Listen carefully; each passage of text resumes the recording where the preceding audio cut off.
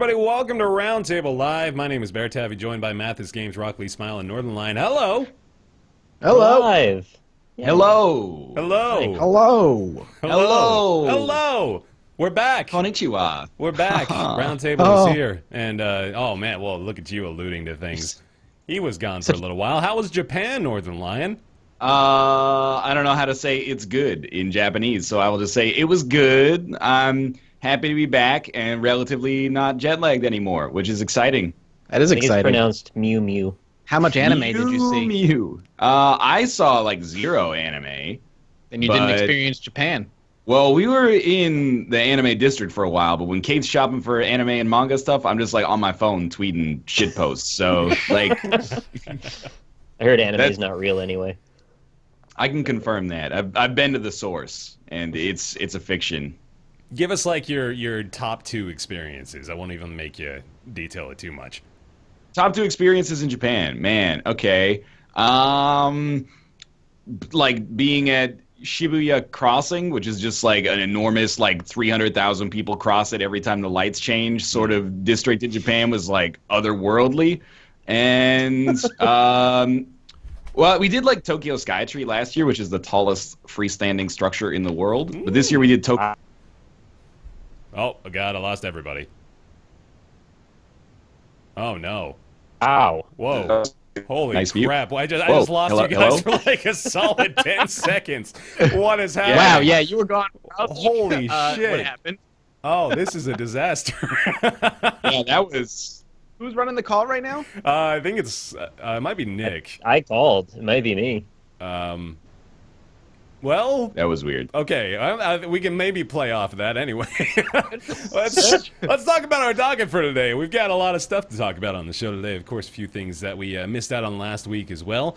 Notably, the GDC and IGF awards. Those were given out at GDC, which of course concluded last week, so we're going to touch on those. We also got the issue of PS4 and Xbox One crossplay, which is finally really starting to become a conversation that might lead to good things for all gamers. Rocket League, in particular, at the forefront of that. Shockingly enough, again, Rocket League back in the news. Speaking of which, hey, Bear Tavi, I saw you fucking reinstalled it. Don't talk about that with me right now. This guy, hey, yo, I think I'm done with Rocket League. I uninstalled it. I'm playing Isaac. Bear Tavi just signs in to play Rocket League. I see how it is. Look, I made a mistake. I'm crawling back, defeated, and it sates this. It's like this cruel Neanderthalic need in me, right? Because I tweeted about this, I think it was yesterday, too. It was like, let me hop onto this game for 5 minutes and just completely destroy any sense of self-confidence I had in myself before I started. And I need that. There's that driving force in my brain that tells me, you know what, you got to get on there and let strangers on the internet put you back in your place. So I did it, and I'm proud of myself. Yeah, thank you. We're going to talk more about VR, because VR is the wave of the future. PlayStation VR has been confirmed. $400 launch price. Thank you, Kate, for subbing to the channel.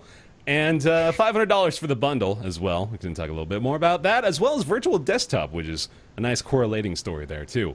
Firewatch has sold 500,000 copies. Going to touch a little bit more there, as well as touch a little bit more. That's good phrasing. Ark Survival of the Fittest has also come around. It coincides well with our Battle Royale genre conversation from a couple of weeks ago. Also going to be looking at XCOM 2's ending missions. We will very clearly outline that we will be spoiling a little bit of XCOM 2's ending, and by a little bit I'm probably going to guess that it's going to be a lot of it, right?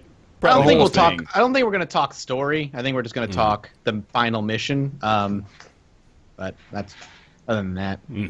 Right on. Then we got a couple of games as well. Shell Shock Live, Deadbolt, going to be on the docket for the finale of it. But to start off with, we're going to talk about the Independent Games Festival and the Game Developers Conference issued their awards for this year's shows. If I can pull up this goddamn web page, I don't think the entire internet is really on my side today. Of course, this entire conference mostly centered around game developers and the, well, just really the culture there, I suppose. Well, personally, I consider this to be one of the more significant award shows in gaming. Not to discredit Jeff Keighley's efforts with the Game Awards or anything like that, but I feel like this is the, you know, like by the people, for the people sort of argument in gaming. These are the people that, they know the stuff, they know the trade, and they are the ones that I feel are probably most qualified to issue out awards like this.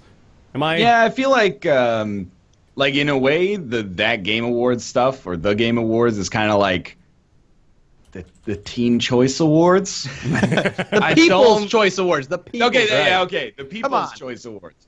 Which, there needs to be a place for. Like, if you have audience voting in your polls, that makes sense. Although I think there is an audience poll for the GDC Awards anyway. Yeah. Mm-hmm. But then the IGF Awards are like the Sundance Film Festival. Yeah. It's a little bit more critic focused, a little hipsterish, you could say, or pretentious if you wanted to be on the negative side. And then the GDC Awards are maybe like the Oscars, or the Game Developers Awards are maybe like the Oscars. You're saying the teens have no voice in this, then? The teens have no opinions on indie games.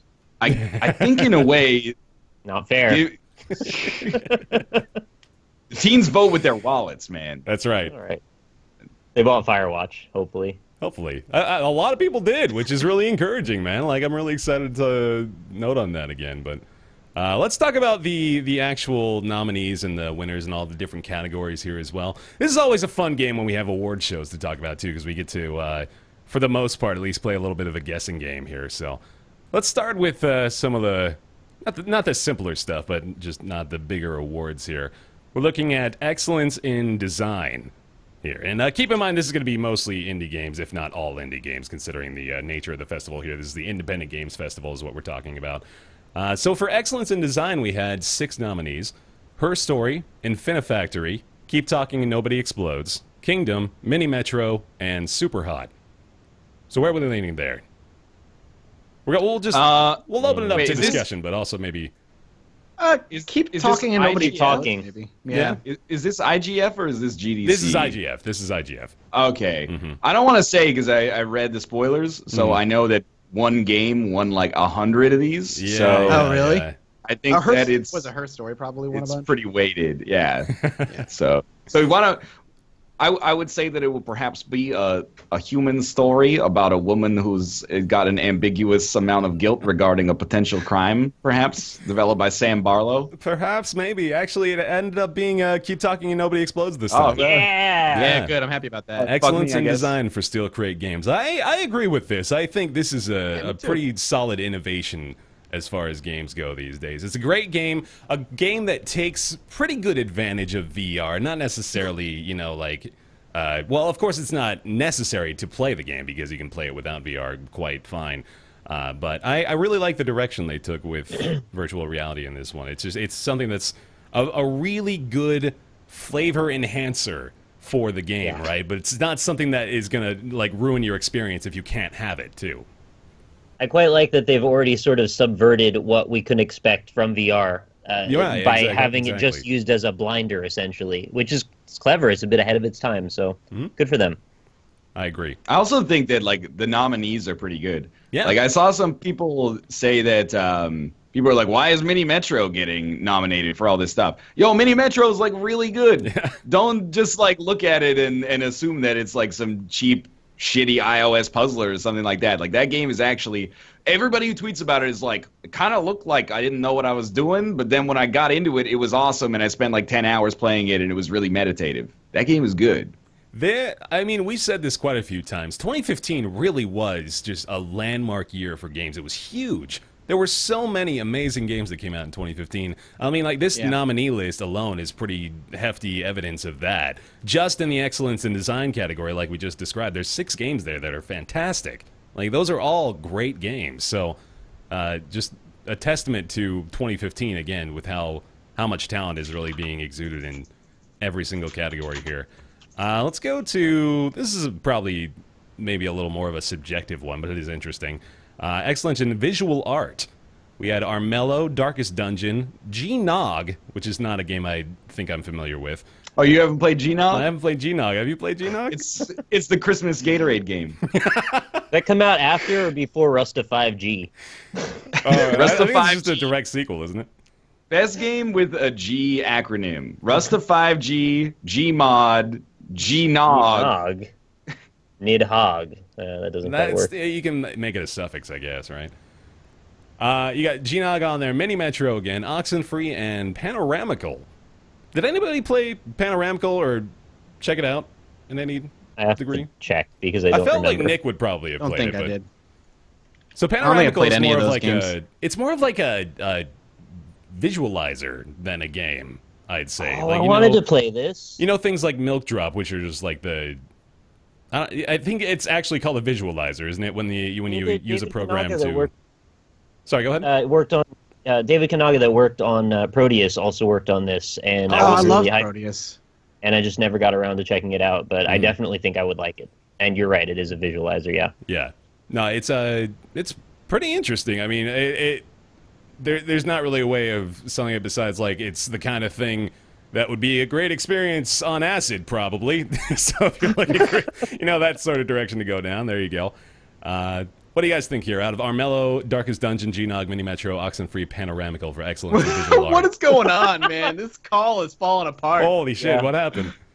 It sped you up like 4 times. Yeah. Oh, no. Oh, shoot. I don't know if detrimental to all or something. Yeah, you know what? Let me see if we can do that real quick. Pardon the technical difficulties. We'll be back in literally 4 seconds here, hopefully. And right. I'll keep everybody company. Here we go. I'll just say hi. Hi, everyone. We're having major technical malfunction, so we're gonna be right back. Do do do do do do do do do do do do do do do do do do do. Do do do do do do do do do do do do do. Hey, we're back now. I think. Are we truly? We might be. We'll be back as soon as these boxes go away. Yeah, exactly. Exactly.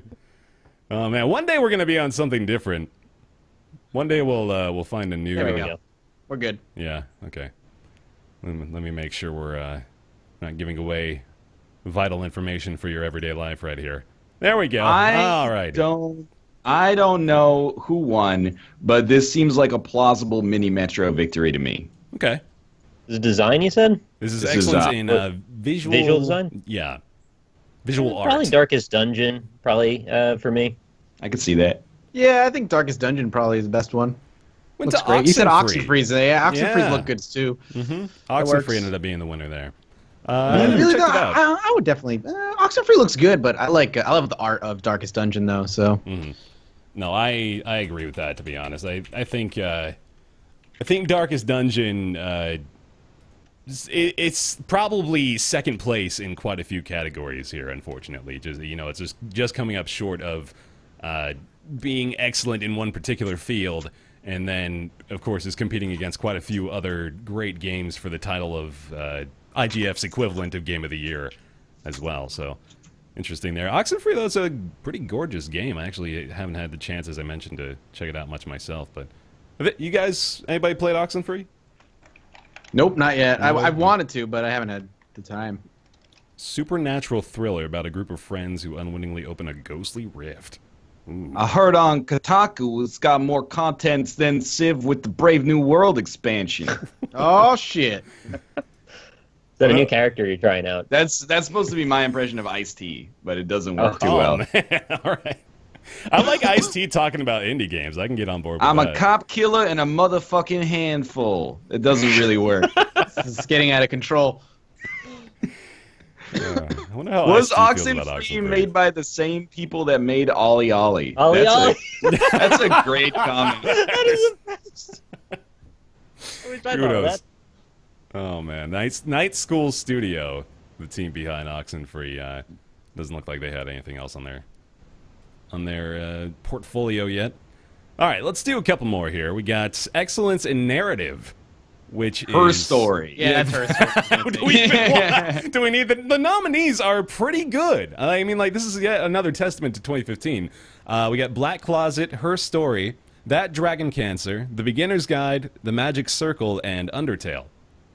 And honestly, like, with that nominee list, I feel like there were maybe a couple of games that didn't make it that I might have considered. I know Sybil was a game that got a lot of attention in the GDC Awards as well. I think that might have been like an honorable mention here too.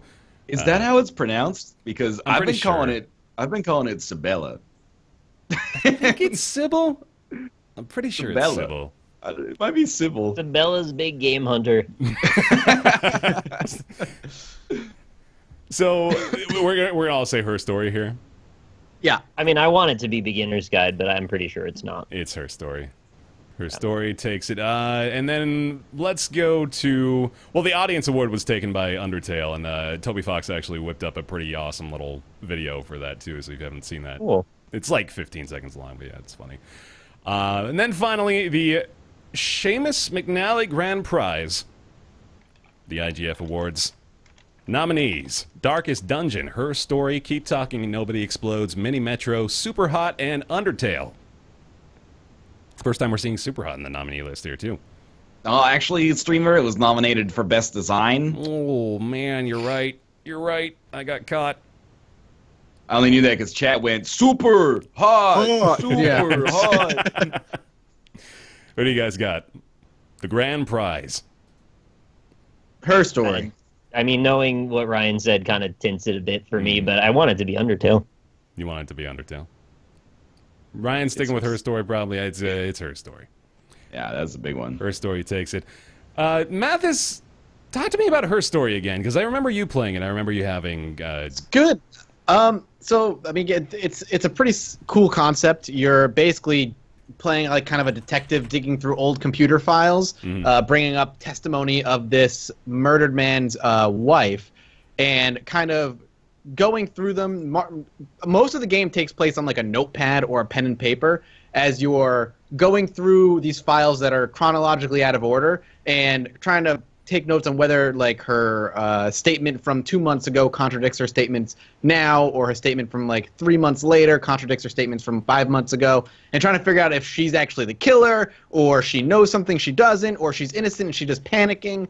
It's very much a puzzle story, a puzzle game with a heavy story that was kind of really interesting the way it was presented, because the actual game is presented like a 1995 computer screen, right. That you're just kind of digging through old files and stuff, and you're bringing up all these this footage of interviews that she had, and you're just trying to piece together like when this all took place based on some of her clothing and some of the dates that are on the files. It's really cool. I liked it a lot.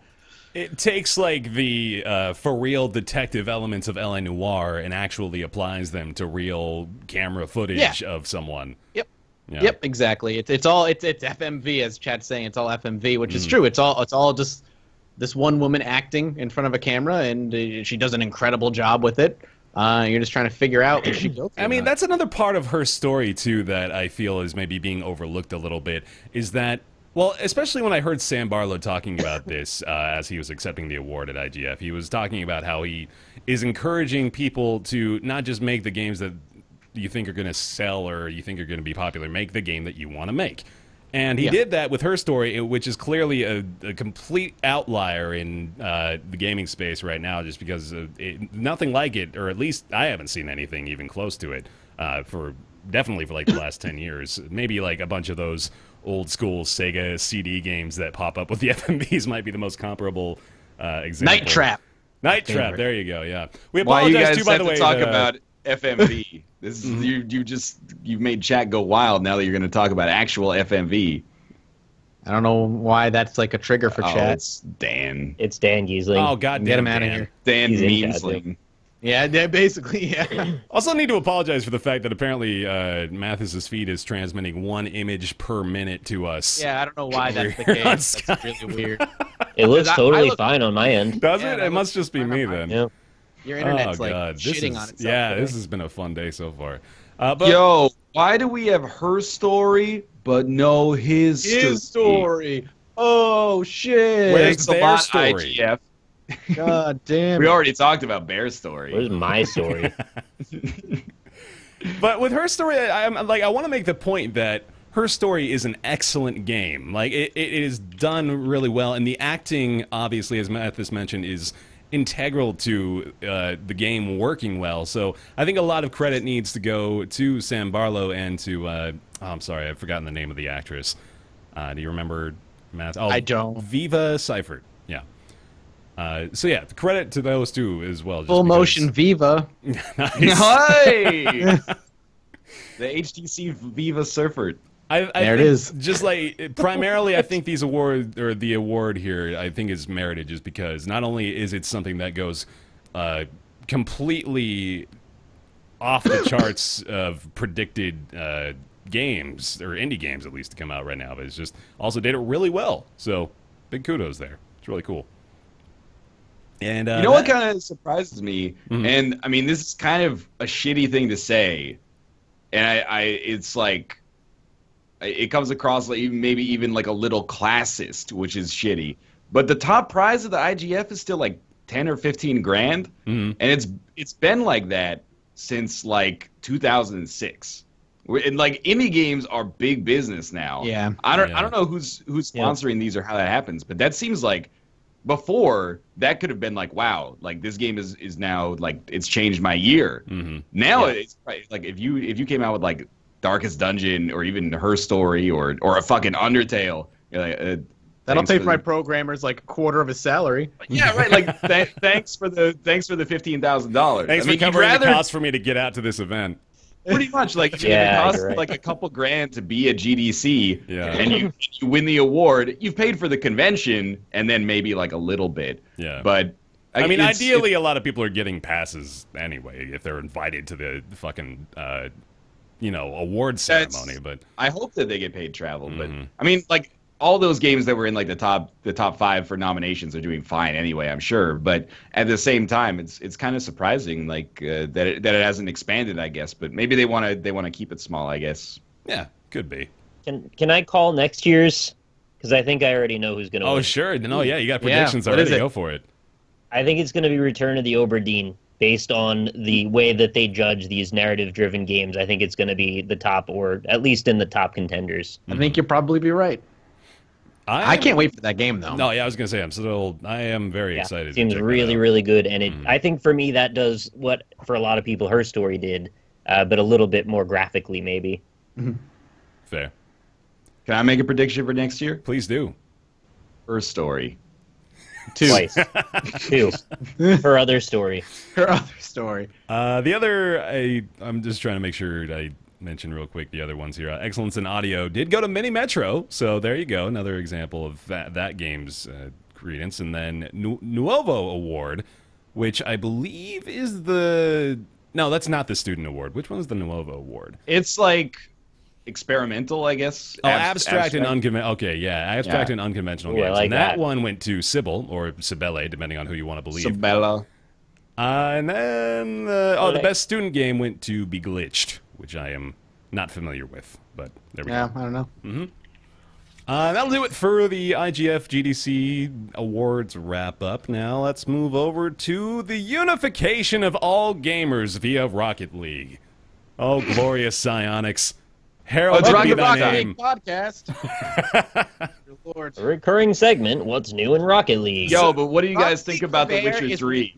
Look, Rocket League for Bear is what Dota was for me like 2 years ago. Not even, man. Come on. I'm not staying up till 3 in the fucking morning playing. You were for a very long time. I was. That's true. Now you're on the decline. Yeah. No. Now I'm on a recoil, man. I kicked the habit, but now I'm totally relapsing. I had a coil Is Rocket League a failure because Bear's only been playing it for 9 months? Like, I love that. People asking the real I question. love that people say that. It's like it's not a failure. It's like we didn't say it was a failure. That is not what we said. Rocket League. Continue. Rocket League Maker has figured out PS4, Xbox One crossplay. Apparently, Psionics knows exactly how to do it. The only issue, the only thing standing really in their way at the moment is the politics and the business side of things. So, I mean, there's not really a lot of explanation that needs to take place there. It's pretty obvious that Microsoft and Sony are rivals and probably do not really want to, interest, or they don't have a ton of interest in doing things that may very well boost the sales or, give their competitors any sort of unnecessary advantage. So that has, of course, stood in their way for quite some time. Now, though, I mean, I don't really know what it is about Rocket League, but it sort of seems like this is just the the doors are open because we can all bat around soccer balls with rocket cars. Like, that's all it needed. That's all it took to open up Create world doors peace. to this conversation. Yeah, exactly. The console wars are over. No, Because dude. it's an easy pitch. I think people like to hear how easy it is to understand what Rocket League's about, and executives and people who don't normally grok that kind of stuff, they hear it and they're like, you know what? Grok. Wait, what? What is that word? Like, Grok? understand. Like, Grok. Wrap your head around. That's a Yeah, good wrap your head one. around. Yeah, okay, please continue. So, you know, when people bring that pitch to them, they go, you know what? I get that. That makes sense. That seems like synergy that we can get behind. It's got potential for marketing. It's got all sorts of cross-pollination opportunities. We could bring in all these new things, and why not? Let's be open-minded. I think that's why it is. I think Rocket League is ubiquitous to people. I think this doesn't end the console wars. It just opens up a new front. So now the infantry and the foot soldiers who are fighting those battles on the internet forums can now play against one another online and actually prove what console has the better gamers once and for all. Oh man, I can see it now. Those Rocket League Opens championships are starting up. They're gonna pit the PS4 players against the Xbox One players. It's gotta happen. Yeah, man. Duel to the death. This is Winner- the first time winner like is all the right. people have heard grok. I didn't know this I've was never such heard a that weird word before. That's great. I've heard Rock before. Mathis, why is Rocket League the holy grail for Ages. crossplay? It is in. It is. I have no answer. I have no answer for you.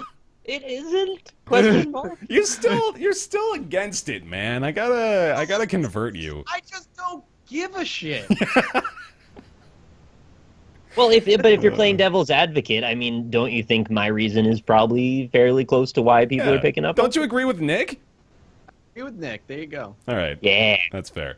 Later Got this points. spring, it is being told that Psyonix will roll out cross-network play to its Xbox One and PC games, but it remains to be seen if Sony will be on board with it. They use the phrase "play ball" in here. I didn't want to afford them nice. the pun,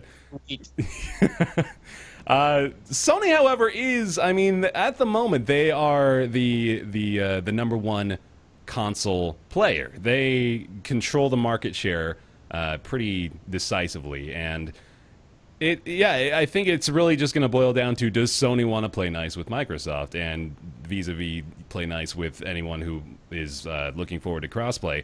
Although, I mean, it's sort of like, this is a weird comparison to make, but it appeals to about as many people as are appealed to by that Rock Band 4 PC Fig campaign. Like, it's sort of a specific thing because people are already playing Rocket League. They already have a lot of people to play against. It's not like we're experiencing any sort of lack of player population, right? There's crossplay that already exists between Xbox One and PC and PS4 and PC.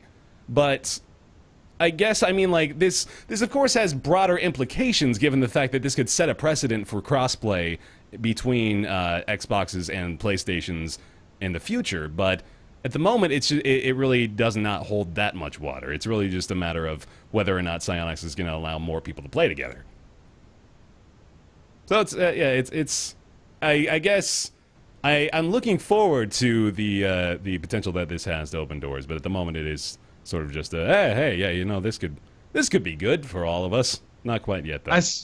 I sort of feel like Sony and Microsoft are coming to terms with the fact that maybe the console is kind of an antiquated medium for games transmission. And There's like another story about that later that may I had a feeling there might be. So like, and this is not saying like anti-console or anything like that, but you know, if one of the major reasons to buy a console is just because your friends own that console and the network is proprietary, then like that seems like an artificial reason if from a software perspective that doesn't actually exist. So, you know, I think knowing that the functionality is actually there, or at least plausible for many games, people are going to notice that, I hope, and be like, well, this is kind of bullshit. Like the same way that people feel about game exclusivity right now. They're like, you know, I'd really like to not have I'd like to play Sunset Overdrive and Bloodborne if we're going to go back like a year. I'm hoping that we're kind of working towards more fluidity there, which is... Me too. Which would be sweet. I think there's a bit of a shift in culture that's happened over the last 3 or 4 years where it used to be that the hardware drove the software, and now the software is driving the hardware. And now it's actually proliferated enough that people are taking notice with Steam being such a big distribution channel, so many indie games are filtering through so many ways they never had. All of a sudden, the software is the lead, not the big console that everyone's looking forward to. Right. So once that happens, all of a sudden the boundaries don't really make much sense anymore, and maybe it's time to start thinking a little bit more broadly than we had in the past. Yeah, absolutely. Yeah, so hopefully that does spark a whole new wave of conversations. It's exciting news, though. It's really cool because, I mean, up to this point, the closest we've gotten to being able to play against Xbox, or like pit Xbox and PlayStation players against one another has been, well, no, there really hasn't been anything. I mean, like, there's been examples of consoles cross-playing with PCs and cross-playing with Macs, and, you know, that's basically been it.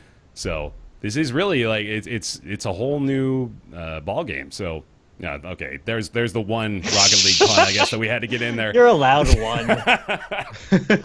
Worked. All right, let's keep talking about Sony with the PlayStation VR. Price was announced last week. The VR itself wasn't going to be $200. Yeah, man, it's only $400. What was really interesting about that news was that they were like, it's going to be a profit generator. Yeah, like they said that at selling them at $500, it's actually making them money on every unit sold, which is surprising. Considering like the price point of the Oculus and the Vive. You know, I'm not disparaging either of those products, obviously, but it was pretty amazing that maybe they're making it really cheap for whatever reason. I don't know if that reflects on its quality or anything like that, but it's it'll surprising. I think that's the key there is like, what are we getting for $400? What is the quality? What would be the restrictions? I know Sony has said no game will be greenlit on the PSVR unless it hits 75 frames a second. And did they say 75? I think it was 75. I'm almost positive it was 75. It might be 75 hertz. I know I heard 60 at least, but I don't know if they set like a threshold. It needs to meet a minimum requirement for it to even be able to be put on the VR. But the thing is, like, $400 for VR where we currently sit is cheap. Now, granted, it's $400 for just the headset, but you need a camera to go with it, so it's another $60. Plus the Move controllers, though optional, are probably going to be useful, which is going to be another $50 for the Move controllers. So you're really looking at like I said, like $550 for the bundle. But even comparing that to the Vive, which comes with the Move controllers and stuff, which is what, $800, you're still saving $300 on the PSVR. My expectation is that it's going to be a very good kind of introductory VR headset. It'll probably be fun to use, but not nearly as powerful as, say, like what a Vive can do with the the movement, the room scale stuff. It'll be a much more couch-oriented experience, I'm assuming, like the Oculus. But I want to know what the restrictions are going to end up being, because there's no way it's going to be anywhere near as good as like the Vive or the Oculus. Right. So, I mean, sorry, go ahead, Nick. I'm kind of amazed that it was able to come out that low, and then they even say they're making profit, because not only is it the headset, but it also is this box that is doing something with the signal. Right. I'm not exactly sure how to explain what it's doing, but it's doing something with the frame rate to allow it to be fast enough that the lens works properly with it. I don't know how they're able to get that much technology in a headset and also that separately and still charge that little for it and say they're getting a profit. Yeah. That smacks as like too good to be true to me. So and chat is saying, something's like, got to give, right? Chat is saying you talk about price and not talk about PC. I mean, granted, yeah, in order to get a PC to run a Vive and an Oculus, you need to have a very powerful PC. But you can say the same of like, well, you can't get a PlayStation VR without dumping $400 on a PlayStation console.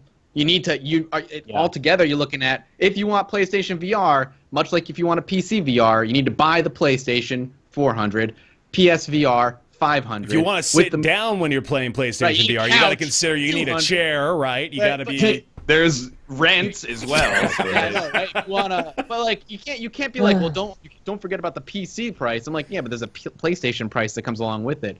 I just don't know. It's just the cheapest option besides gear, obviously, but like gaming option, PlayStation VR will be the cheapest. And I already know people who are planning on getting the PlayStation VR who have PCs that are powerful enough to run like Vive and Oculus, but they want to get the PlayStation one because it's a cheaper barrier to entry rather.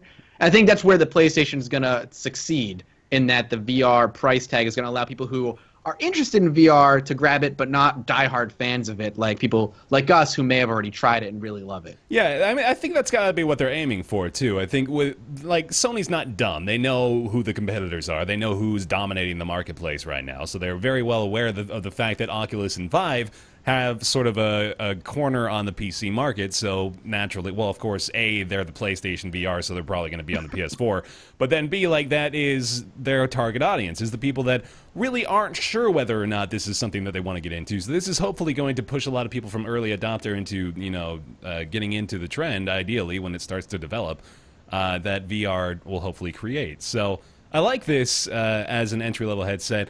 Spec-wise, like, I'm looking at the full specifications page right now over on the PlayStation VR website, and it doesn't really seem like it's that different from the tech specs on the Vive and the Oculus. I mean, you've got the 1080 resolution on both eyes. Well, okay, apparently it's got like a 960 or something like that. I don't know exactly even how to read what they're telling me right here on the page, but I have read that the resolution is a little worse than it is on the Vive and the Oculus, so there's that. Okay. One would hope. Yeah, for that to make any sense. Exactly, that it would be worse. Right. Yeah. But otherwise, yeah, it's probably not really going to be like I compare looking at a specifications page for something like this to looking at, say, like a specs page for a microphone or something like that. Like if you're buying a microphone, you see things like ohm resistance and impedance and all those sorts of numeric values that really don't matter that much at all to normal people who just need to know, does this sound good? And will it eliminate background noise, that kind of stuff. Like, there's three main things primarily that you're concerned about with that purchase. I think the same thing applies to VR, where you're mostly concerned about a few things. A, does it have a high enough resolution? B, is it comfortable? And then C, like, maybe like your field of view or your frame rate. Yeah, frame rate, stuff like that. So other than that, we're not really worried too much about the exact specifications. Like the refresh rate too, I suppose, is worth considering, but that's also sort of in congruence with the field of view. Or sorry, not with the field of view, the frame rate. I mean, I think people going into grabbing the PSVR should just understand that I don't think you're going to get the same experience as you would get with an Oculus or a Vive, but I think you'll have a good entry-level experience nonetheless. Mm-hmm. It's going to put a little bit of the onus on the developers to be able to work around the specifications to create things that aren't limited by the hardware. And if they're creative and they do it right, they can make some great stuff. It's just going to be that you can't expect perfectly naturalistic graphics on this anymore. I mean, it wasn't really happening on the PS4 as it is, but this is a limiting factor that's going to take it down a couple notches. Yeah. It's going to push the PlayStation 4 even harder. So you're going to see a lot less good-looking games on the PSVR. One thing I do want to point out, this isn't even necessarily like completely relevant to the PlayStation VR. It's just the fact that they do this. Can we not restrict the time frame of pre-orders anymore?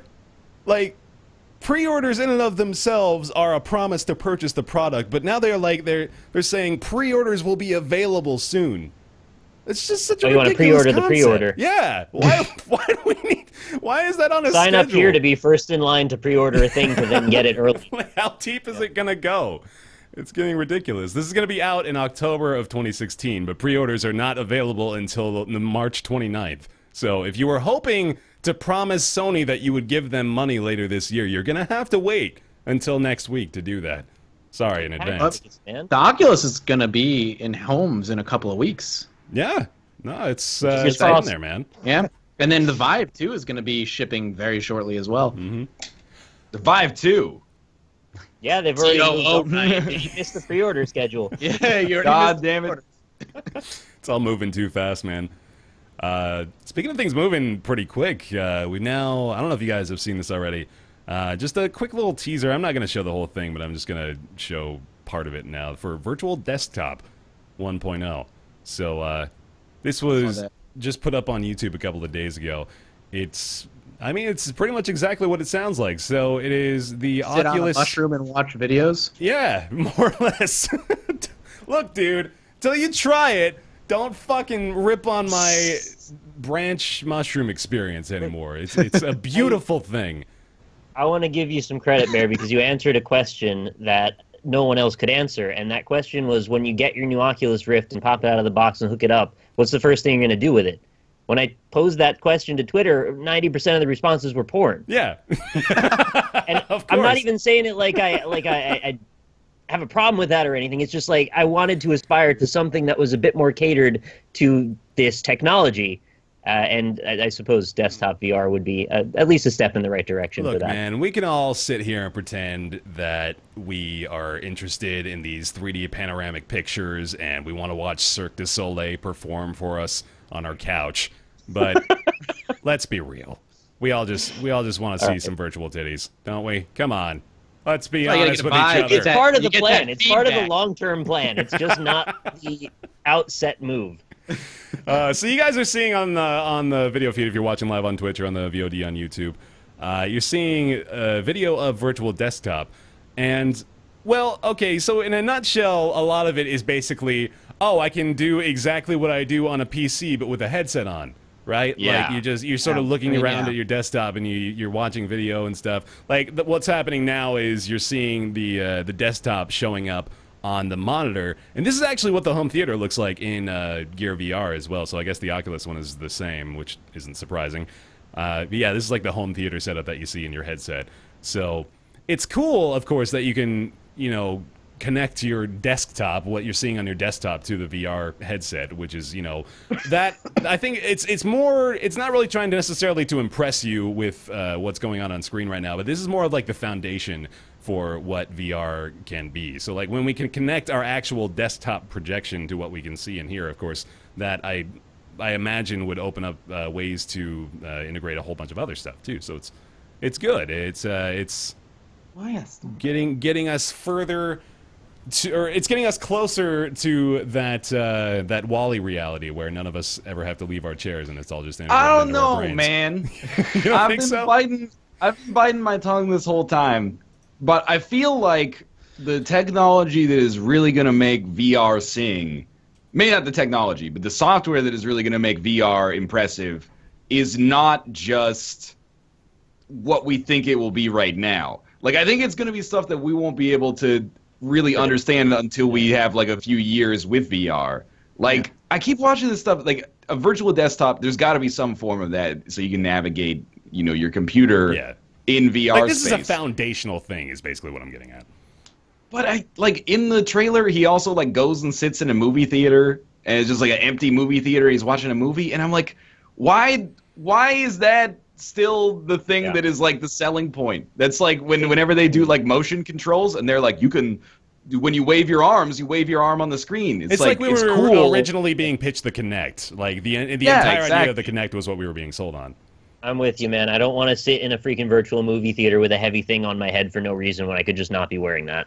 Yeah, or like I guess have it optimized to actually fill the space of the VR or something more VR specific than just basically filling your field of vision with like empty chairs. Yeah. Like that. But then you actually feel like you're surrounded by empty chairs, Ryan.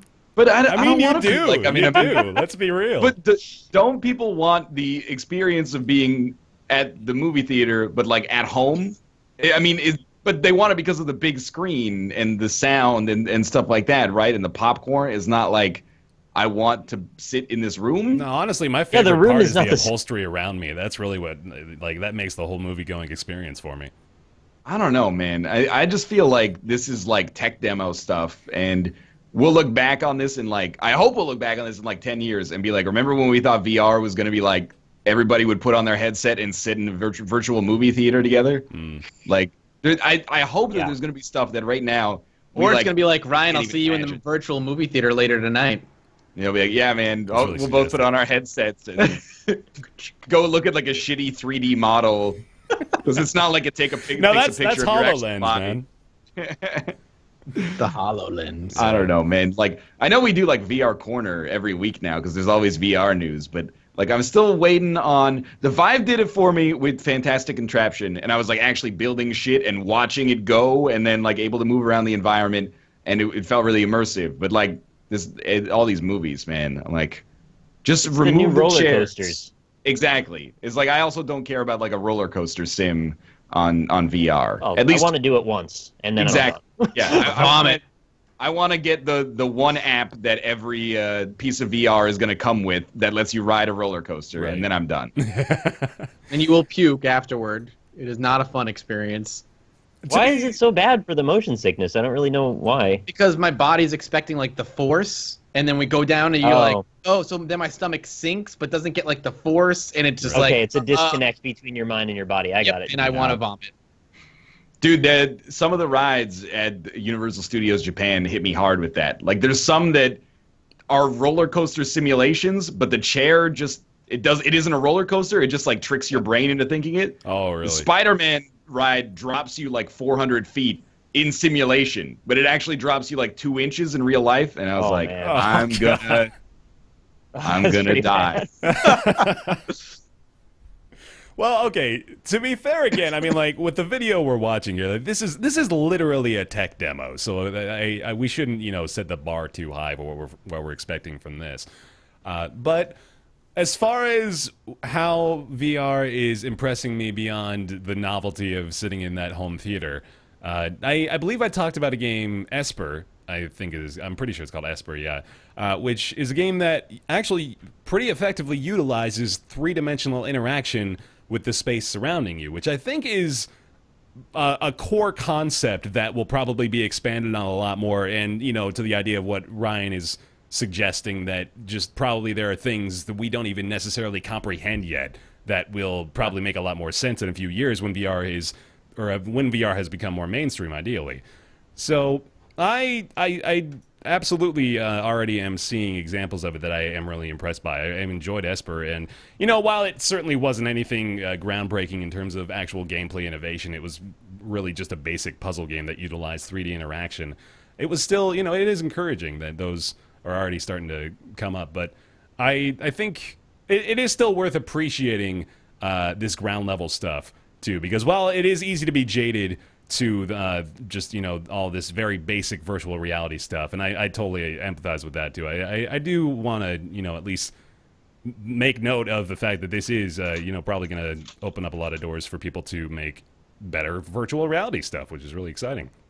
Yeah, I agree. Somewhere, I'm very enthusiastic for it. It's going to take time, I'm sure. Like, I'm not trying to say like, oh, the human brain cannot possibly fathom. I'm just saying, like, because it's... Yeah, exactly. And it's a new medium. So, like, imagine you lived in a world where, like, movies didn't exist. And then you're like, what would you want to see on a movie? I don't know. How about, like, a train? Just show me a train that, like, goes into the screen, right? Like, that's where we are, I hope, with VR right now. Yeah, I mean... And then in, like, 80 years, we'll have, like, the avatar of VR that people are like, whoa, this is amazing. But right now, we're at, like, 6 seconds of man sneezing, and everybody's like, oh, this is novel. Yeah. This is amazing technology. Like, when you think about it, too, that's literally how the film industry started, was when people discovered how to actually create films.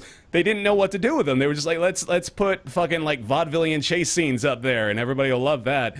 And they did for a minute, but then they were like, okay, this is... we love this innovation, we love films, but these are all terrible. Can we start, like, making some actual good stuff? This is a new movement in the field of this technology. It's not like the way we're looking at it is sort of like it's a subdivision of gaming or something. But this is another form of media, the way television, film, like all of these very particular ways of approaching telling a story or whatever you're trying to do, make an interactive experience, are done. So it's maybe a bit naive even to not get that point already, that this is just the stepping stone. We're just starting off with really infantile stuff. But to see that potential and go forward, I mean, this is just how it's going to go, whether we like it or not. Right. But, you know, the cat's out of the bag now. You're not going backward. Yeah. Right. Oh, man. Sweet.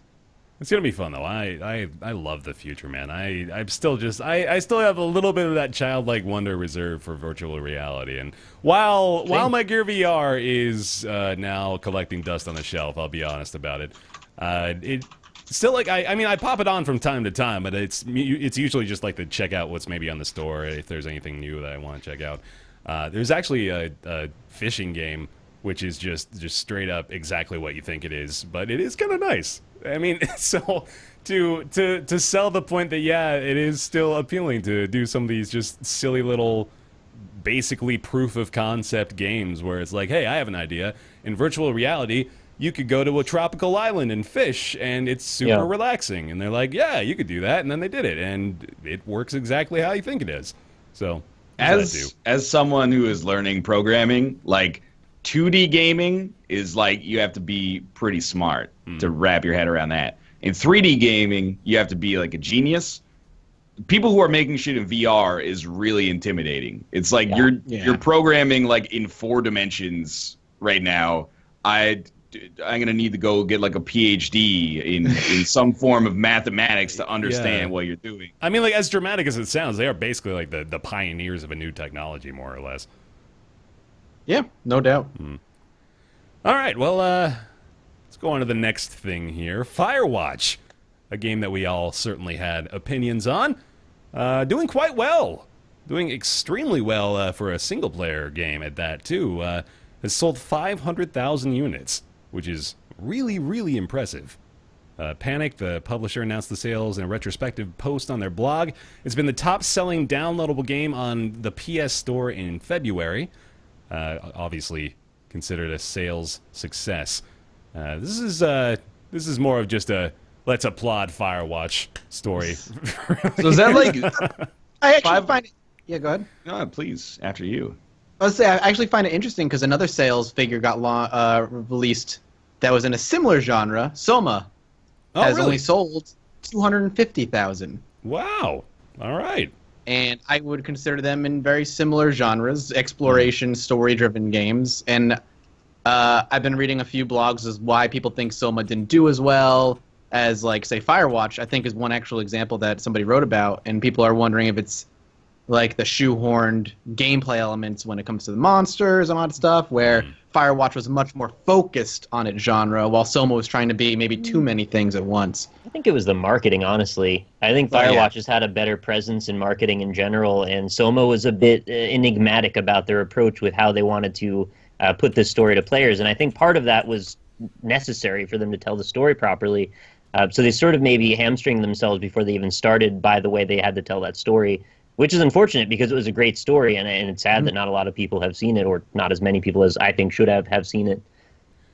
I'm gonna shoehorn this into a mildly controversial topic here. I don't know if you guys saw a post that was made yesterday by Ryan Green, who I believe was one of the developers on That Dragon Cancer.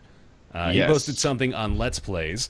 The main note, I won't read the whole thing or really even summarize it. Just the main note here was that well, let's just read the last paragraph here. It says, we're asking that you return the favor in creating Let's Play videos, that you don't just rebroadcast the entirety of our content with minimal commentary, but instead use portions of our content as a context to share your own stories and start conversations with your viewers. We'd encourage you to link to our site and directly encourage viewers to support our work financially through buying the game or donating $1 or $2 to our studio if they believe that what we did has value.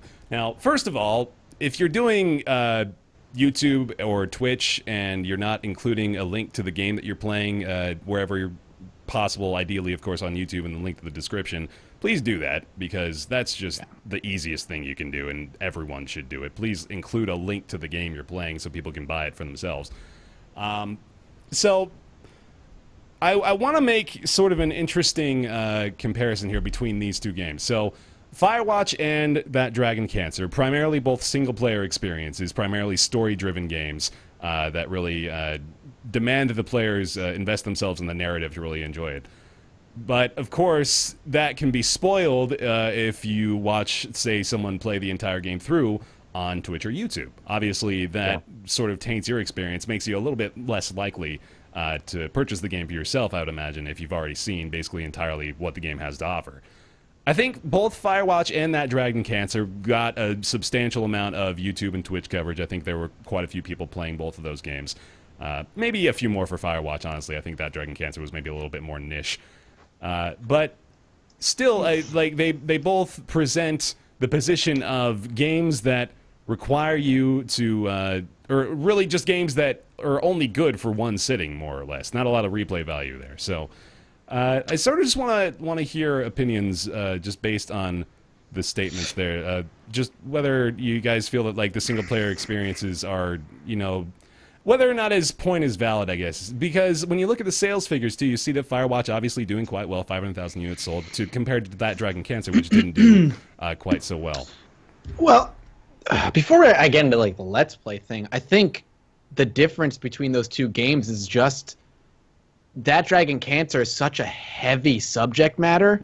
I think a very small portion of people actually want to go and play it. I did not pick up that game because I don't want to deal with that kind of that particular thing. I've dealt with cancer more than my fair share in life, and I know the pains, and I don't want to go play that game. Like, and I think that's the line there. I don't think the Let's Plays have hurt that Dragon Cancer. I think there's just a lot of people who don't necessarily want to broach an uncomfortable subject matter like that because it's just not comfortable. Whereas Firewatch is one of those games I mean, let's be fair though. Firewatch did have pretty heavy subject matter too, pretty emotional experience. But it blindsides you, and you don't know what's coming. Yeah, exactly. It's a little bit more different, and the way it's presented, even just graphically, is a lot more lighthearted. There's a lot more comedy involved in it. Well, I mean, no, the start. I mean, think about how the game introduces you to what's going on. Sure. Yeah. I mean that. Yeah, but you don't have spoiling the actual twist. It doesn't come out and say this is a game about blank. Yes. Right. Right. And I would say with games like Firewatch, I think you got two types of people. People who are going to play Firewatch, but they want to see what the game is like first, so they'll watch like maybe an episode or 10 minutes of an episode and be like, is this something I'm into? I'll go check it out. And then people who are like, I could take it or leave it. I'll just watch somebody play it. I'm hard-pressed to say Let's Plays are the reason that Dragon Cancer didn't do well. I just think the subject matter is super freaking sensitive for a lot of people. Yeah. That's a good argument. I feel like I actually empathize with the post a lot. And I think it's easy to be like, like Phil Fish style. Like, if you don't want us covering your game, then fine. Right. Like, enjoy the lack of free press. Yeah. But I think there is probably a certain contingent of people who would have bought the game that instead just watched it. I don't know what percentage it is. I don't know if it's 100%. I don't know if it's 2%. But the argument that he makes kind of goes into some reasoning that I'm not comfortable with when it gets to the point where it's like, if everybody who watched, the millions of people who watched like the big YouTubers play it just gave us $1, then like that would have been more than enough money to sustain us. Yeah. And you're like, well, yeah, I mean, that's how we feel too. Like, if everyone who watched, right, if we got 10 cents a view on YouTube from every viewer, we'd be like, that's incredible. Like, we'll be buying Bugattis, right? Like, it's just not the way like this economy works. Totally unrelated tangent there, real quick. I read something online the other day that said like the average Bugatti owner, like the average Bugatti shopper, owns something like 9 cars, a jet, and a yacht. Like, that's their average assets. Every YouTuber, obviously. And like, when you get to the point where you're kind of like, well, even if you're thinking like 10% of people who watched a 1 million view video were actually going to buy the game, like, you're incorrect. I'm not going to be rude and say you're out of your mind, but you're incorrect, you know? It's just the way that this kind of online economy works, that maybe only 1% of those people or 0.1% of those people were ever going to buy the game anyway, which is still shitty that if like 0.1 or if 10% of that 0.1% would have bought it, that would have made a huge difference maybe financially, but it also depends on the YouTuber too. I mean, and their audience. So as an example, Jacksepticeye covered that Dragon Cancer. If you think his audience is going to buy that game, then you're nuts. Yeah. His audience is kids, and they don't watch him. They don't watch his channel for the games he's playing. They watch him because he's like screaming all the time, because high he's energy. Jack. Like, yeah, exactly. Yeah, exactly. So I mean, you also have to look at the people who are covering your game, and there's a reason I think a lot of people don't cover single player games as well, because it's not as engaging as something like a roguelike where I can play it and somebody else can play it, and we have 2 totally different experiences, and it's a symbiotic relationship. Ideally, it would always be a symbiotic relationship. And yeah, agreed. I have some pretty strong opinions on this one too, because I've fought this very concept a lot in my own mind, having done a Let's Play The Beginner's Guide, which is a very one-time playthrough game. At the end of the whole thing, I was really moved by it. I thought we had, like, the whole experience between me and the community, having experienced it together, was meaningful, and I felt legitimately guilty for having potentially taken away sales from them. And I kind of just, like, apologized at the end because I didn't really know what else to do, because I didn't know what the game was. I played it blind. Yeah, I mean, you've probably got a bit of a pass with the Beginner's Guide in particular. I think you don't need to worry so much about it. No, I know I probably don't, but at the same time, it's a bigger issue than just that one game, and how do you approach those sorts of games exactly in the future, because the same sort of thing happens with Soma. I like to believe that I get into them with such a frame of mind that we're having discussion throughout it, and it's transformative in more than just the minimum way that people do to post YouTube content and stuff like that. But it doesn't always hold up for every Let's Player in every situation for every game. So to make a broad generality and say, like, this is the policy we want to have, you know, live by it or don't, we're going to have problems if you don't, like, that seems really reductive for them to make a statement like that. And it sort of undermines the symbiosis that we have for the good experiences. And there's going to be bad experiences no matter who you're talking to. You're catering to the least common denominator. When you put a game out into the public, there's always going to be people who play it in a way that undermines the content. Hopefully there's enough people who add to the content, though, to make it worth it and pass on that link and make you buy it. Yeah. That's all I can do is recommend that people buy it. Right. Like, I want to mention, by the way, real quick, like, I don't want to make this seem like we're throwing shade of any sort at the Dragon Cancer, or that Dragon Cancer, the developers of that game. I think this post was not made in any malicious manner. I think, in fact, they're mostly concerned with the people that were purely, like, posting gameplay, you know, just, like, posting straight-up ripped videos of the game without any commentary. I think that's for the most part what they're concerned about. But they talk, too, about... This is another point that Matt has made that I want to get back to. They talk about the millions of views that the game generated on YouTube, right? Like, they talk about just the millions upon millions across different channels. I'm gonna go to YouTube right now and see the top search results for Please that. Please do. Yeah, no, that's extremely relevant. Because talking about Jacksepticeye and people like that, Mathis made an excellent point, which is really like the major point that needs to be made here, is that a lot of the time, for those big YouTubers, they really do not care what they're playing. It almost literally doesn't matter. Like, they're pulling up fucking Flash games I remember playing back in, like, 2009, just for myself, and they're getting, like, millions of views with that stuff. I don't think the developers of Stick RPG are throwing a bunch of fits about it, but... I'm looking at the top search results, and it's like, #1 search result, Jacksepticeye, 2.5 million views. Yeah. That probably accounts for the majority of the millions they're referring to, too. Next is I Has Cupquake. She did it in 2 parts. Those both parts total 700,000. Then it goes down to, like, 50,000 below for everybody else, and then further and further and further lower. So, like, 2 big names covered it, and the rest are smaller YouTubers with 10 to 20,000 views a piece on the first page. And then you go to the second page, and of course it gets smaller and smaller. 800 views, 2,000 views. So if they're saying millions of views, my guess is they were like, that Dragon Cancer, Jacksepticeye, 2.5 million views. Do they not realize his audience is kids? And I Has Cupquake, I'm vaguely familiar with her, and she's mostly known for Minecraft, I think. I think so, yeah. And that kind of thing. So, like, the audience of those 2 YouTubers together, I think, are relatively young. So the majority of the content and coverage is sort of misdirected in its targeting. Right. Yeah. Yeah. I don't think the audience that would be watching Jack would be one that would go out and buy this game without knowing what it is. So all the big name coverage, so to speak, was not necessarily nuanced in the way that they probably wished it was. Yes, it was full playthroughs. Yeah. Like, Jack's video is his one video is the whole game.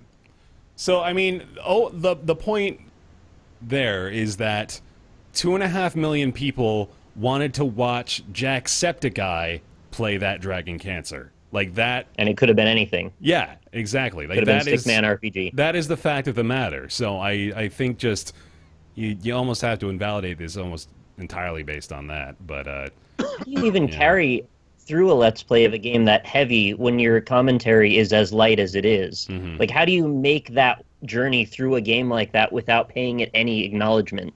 Right. I don't even understand how that works. I couldn't do that. So, like, I did a Let's Play a few years ago of Brothers: A Tale of Two Sons. I think that was probably the last game that I played on my channel that, you know, really fell into that same threshold of, you know, purely narrative-driven single-player experiences, right? And part of me realized it as I was playing it too. I was like, you know what? I don't want to keep making videos of this. I just want to play it and tell people to keep playing it because it's you know, like, it's that good. There's very few games that have that effect, by the way. I want to make note of the fact that Brothers: A Tale of Two Sons is an excellent game, like a very, very good I agree. game. I recommend it too. So yeah, it is. I think this is maybe just the virtue of circumstance that we've already gone over pretty substantially. That, you know, I think the blame is a little misplaced. I absolutely understand the frustration of people that were just, you know, ripping straight up gameplay video. I still think that's, while I understand, you know, like, for walkthrough purposes the people do that, I still just, I really hope that people aren't trying to build channels entirely based off of playing through games without commentary. Like, just, I don't know about that, but people rip trailers and monetize them. I've seen that happen a lot. Yeah, that too. It's just, there's a gray area all the time, man. But yeah, I just, like, I don't know. I've been quiet over the past little bit because I do feel like it's like punching down a little bit. Yeah. It's like, not only was your game, like, it comes from an incredible place of personal tragedy, then it wasn't financially successful and you vented about it. Here's why, like, your vent post is bullshit. Yeah. But I do tend to agree that, like, this is, I mean, I guess I never saw, from my preconceived notions, I never saw That Dragon Cancer as a game that was going to be financially successful. It seemed like it was to be. Yeah, right. I mean, it's, of course you want it to be because you have a team of people working on it and you're putting it for sale. But, like, I figured that it was kind of like a personal project that it was born out of this period of incredible tragedy, and then it was going to, whatever happened. I guess it was like to make the game as almost like a therapeutic experience. And it's not to say like making it and also wanting financial support out of it is like not noble or something like that.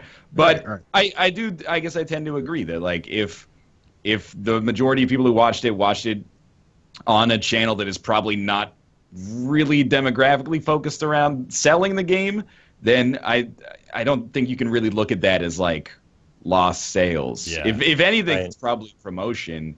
But and I know a lot of people are saying, like, well, YouTubers have sold me games too. Like, if I hadn't watched NL, I wouldn't know about Isaac, or right. People are talking about Stardew Valley. But it's a little different in that those games are also, like, mechanically focused, as opposed to a game like, I mean, even Brothers has puzzles and stuff in it that kind of drive gameplay.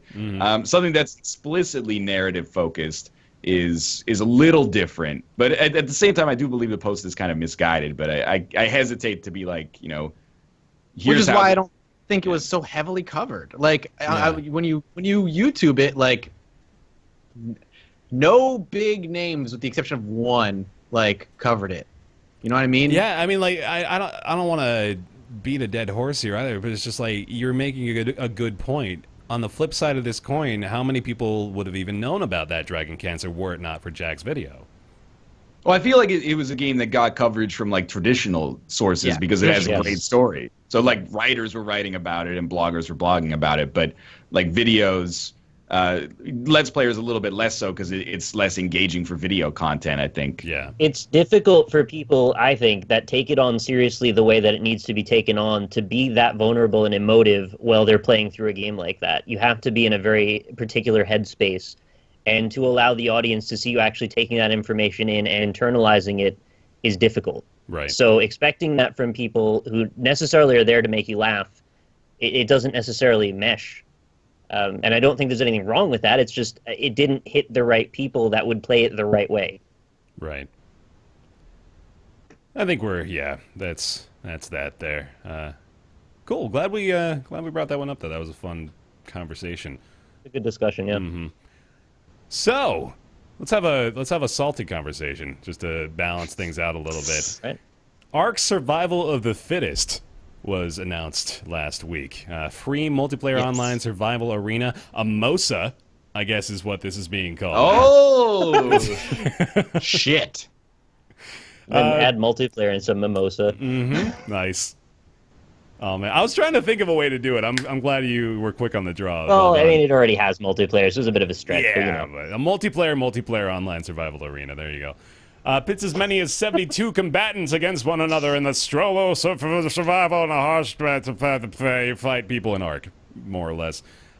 Yet another in the long list of entries now in the what has apparently been dubbed the MOSA genre, not necessarily an acronym that I want to get behind at the moment. So, I mean, this is... when does it end? when will we stop? When People stop buying them. Yeah, There's goodness. Have we reached peak cynicism in Critical the genre mass, already? Man. I played the culling for the first time yesterday, and I was like, this is pretty novel. This is kind of fun. Okay, so you're new. I wouldn't say it was novel, but it was fun. Well, I didn't touch H1Z1 Battle Royale, or I don't even know what the other ones are at this point. DayZ. Is Rust like... Rust is... DayZ doesn't have like a King of the Hill mode, does it? They do tournaments for it. They do their own little like 21 player like survival mode thing. My perception of this right now is that it's kind of like I hope it's like when people were making custom games for Warcraft 3 and StarCraft, and then they're like, oh, how many like Dota mods do we need? But now MOBAs, they were their own genre. Yeah. I've still got at least like I think a year until I'm sick of these ones in the same way that I'm sick of like open world survival games. And it all started with Arma too. Arma mod that created this like battle royale thing. Yeah. It's good. No, I mean, I think culling's great. Don't get me wrong, and people love Ark, so that's good. I think I probably am playing it up a little bit just for the hell of it, but it is... Well, I also may be a lot more acutely aware of it, too. I wasn't necessarily as in tune with the industry as I was back when the MOBAs were starting to surface, so I think now that I am paying a lot more attention to this stuff, I'm starting to see, wow, this is really... A lot of people are jumping on this train really fast here. The MOSA, though, there's just... Well, I guess yeah, though they're pretty closely aligned, aren't they? The rise of prominence of the MOBA, and now the MOSA is, God, I hate myself when I say that out loud. I need to think of something else to call it. It is... All the genres are converging, it feels like, to me. The MOBAs, bit, the right? survival games, the character action-driven, class-based first-person shooters, they're all turning into one gray blob. And maybe in 3 years that'll happen, and then we can move on. I don't know. I hope so. Yeah. That's Is Ark bad? Honest question. I don't like it at all. I've played it. You also played it with like 6 months ago, right? Yes. So I haven't played it recently. So is that It's not terrible. Okay. I consider it kind of average. Mm-hmm. But For what reason? because it doesn't do anything new. It's like, here's a survival game, because Ark initially was an online survival game, right. like Rust, like whatever. You build a base, you gather resources, you kill animals, you make better weapons, you get a spear, and then later on you get guns and all that stuff. And it's like, all right, it didn't do anything exceptionally different. I know people really like it, and I think mechanically it worked fine, but it just didn't like grab me. And I could give a shit about this version of Ark, to be honest. So when I played Ark 6 months ago, I mean, I feel like not to use an overused phrase, but I actually feel like I'm taking crazy pills when I play a game like Ark, because it's so clunky and it looks shitty, doesn't it? Like it looks really I think it looks bad. good. No, I thought it looked good. When I played it, it just all the characters. Okay, I don't know if this is by design, but they look like they're made of fucking blocks, literally. Like they look like Lego. Well, because everybody and their grandmother makes their character like 2 feet tall Danny DeVito replicas. Like they do. that is what everybody does. But it definitely felt like an early access game. It felt just clunky is the best word I can use to describe it, because I mean even the user interface too just felt so hard to get into and just off-putting. Really, I don't know. When I look at these games, I see the trailers for them. I remember in particular too. Okay, the game where you're flying in. It's a survival game that Mathis, you probably played. You're flying in a plane, you crash. The Forest. Yeah. Yep, The Forest. So like that is basically along the same lines of how I was describing Ark, right? They're more or less. Nuh-uh, man. There aren't dinosaurs in the forest. Not it's yet. Cannibal mutants. All right. Different. Learn your differences, Bear. Am I alone in that? I don't know. But that's what my point is. Like, that's why Ark didn't stick out, because it's basically Chad's like, well, they added animal taming, so like that. Yeah, I don't know, with these perks that they keep touting as the big deal about the game almost never draw me to the game. Yeah. And since they're all in early access, you can't ever claim, well, this one's going to be graphically brilliant. It's not there. You can't say it's done. Yeah. So they're always riding on these promises that never have been finished yet.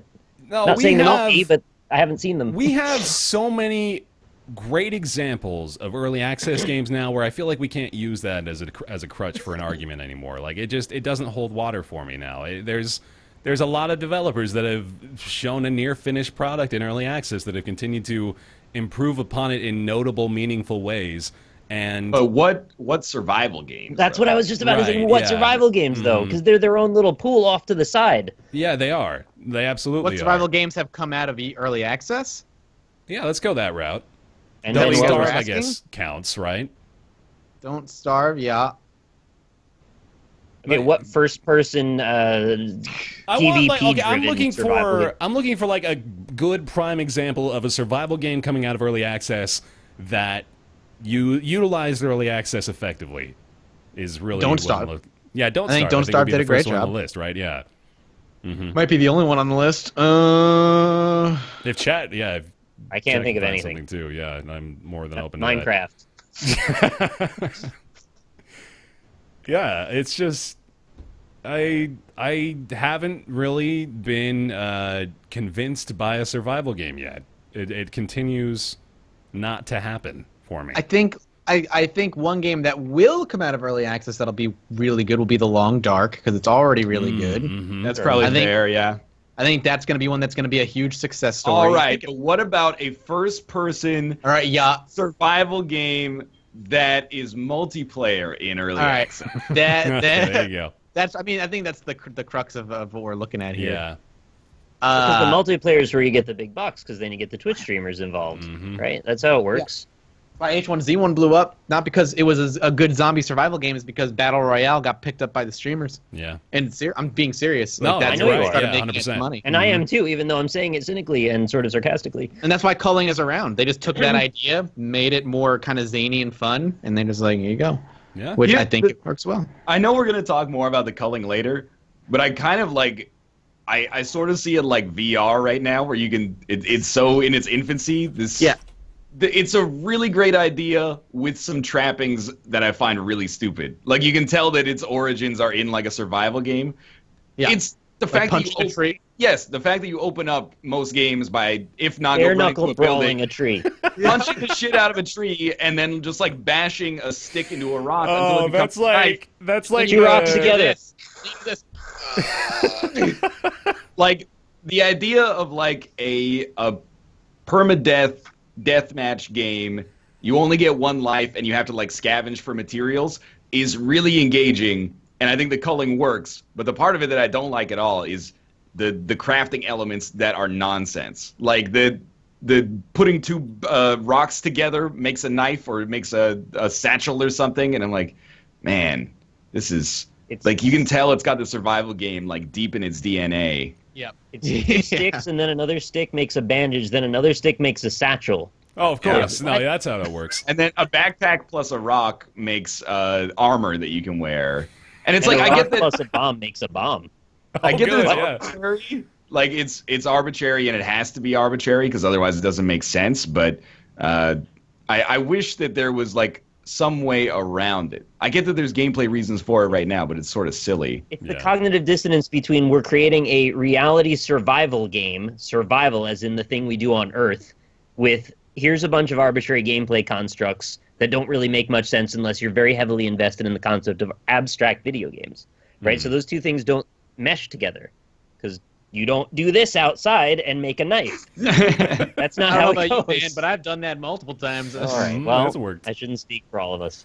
I love the parallel of, like, every survival game begins with you punching trees to collect wood. That's like our RPG equivalent there would be like every sewer begins with a fight against 3 Giant rats. rats. Yeah, exactly. Yeah. It's a Minecraft. It is. It's a Minecraft. They did a Minecraft. Yeah, It's true. It's a testament to the quality of the gimmick in the culling that normally that just makes me completely turn off. I'm just going to jump right into the culling here, since we're sort of naturally segueing there. As soon as we started that game and Nick was like, okay, the first thing you do is punch a tree, I was like, he fucking pulled the wool over my eyes. I thought we were going to have something new here, but he's like, okay, first thing you do, punch a tree, and then combine that with a rock. I was like, oh, god damn it. But I just wanted us to stay alive. I had to give you the facts immediately. All right, the culling. Fun, man. Yeah. All right, so the culling is great. It's if you don't know what the culling is, it's a The Hunger Games. mimosa. It's the Hunger Games. Yeah, it's the Hunger Games. It's exactly It what is. it is. It's just the Hunger Games. 16 people dropped in a metal cage, let loose in this forest with a big like stage in the center. Last one alive wins. Katniss Everdeen Yeah. shows up. Yeah. They have muscle man milk, and you can get foreskin injections. So that's good. Yeah, it's That's true. real. So what actually, yeah, that actually is the main point. I think we talked about this last week a little bit. H1Z1, a bunch of other games do this already. Why is the culling special? Because I think the culling takes that idea, that Hunger Games idea, and injects humor and zaniness and a ton of variety into it. It's not just run around, make a bow, make a bandage, find a gun, shoot guy, win. There's like drugs you inject to yourself. There's poison, people vomiting everywhere. There's fun little games that the announcer plays with you, like drop 3 boxes, one has a gun to explode, like that kind of thing. Like I forget what they call it, not the death button, but there's like a button in the middle that'll show up towards the end, and it takes a long time to press it. But if you press it, all the poison canisters in the entire map go off, and cause people to kind of push to the center sooner. Like that kind of variety that ensures a very varied experience every single time you play. The emergent stuff. Yep, it's we're super after. fun. Where H1Z1 is very much the same every time. Brian, tell them about the bridge. yeah, so apparently there's a mechanic that we didn't know about, but Nick and I got in a 2-on-1 with us as the 2, Nice. chasing a dude down, and we had him like pretty low on HP. So he ran away, and he ran onto a bridge, and I chased him onto the bridge. By the way, before this, he had like led us on a wild goose chase like through his death maze of traps. I kept getting yeah, like I got caught by his barbed wire and then like got out and then ran through the other door, and I was like, I swear to God, if this guy hits me with another trap, I'm gonna freak out. And then instantly like got caught in another trap. But we like ran outside and he ran across this bridge and I chased him. And then he hit a button while I was on the bridge, and the bridge flipped, like, vertically, and just dropped me to my death. And I was like, this, they sold me right there. I was running up behind, and I was like, what is happening?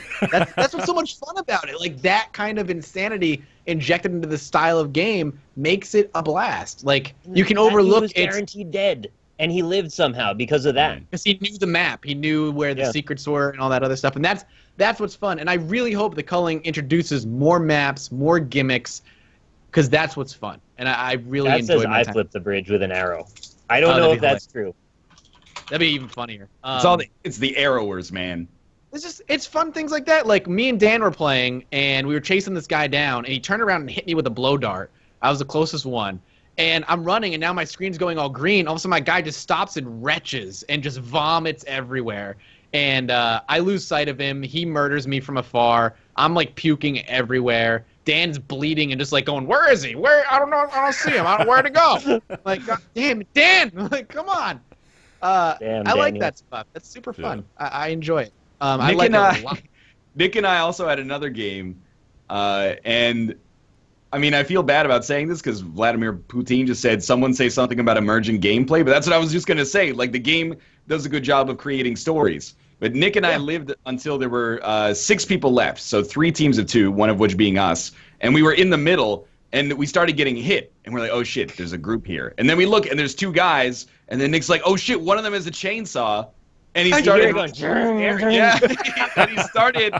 he started running at us, and then we're like, oh shit. And then the other guy also had a chainsaw that we didn't notice until just a second later. We're both thinking we're dead because we've never seen chainsaws yet. I assume they're like a one-hit KO kind of thing. They're fast. It's not one hit, but it's really quick. Oh, I didn't know. It was. Have you guys come across the alarm guns yet?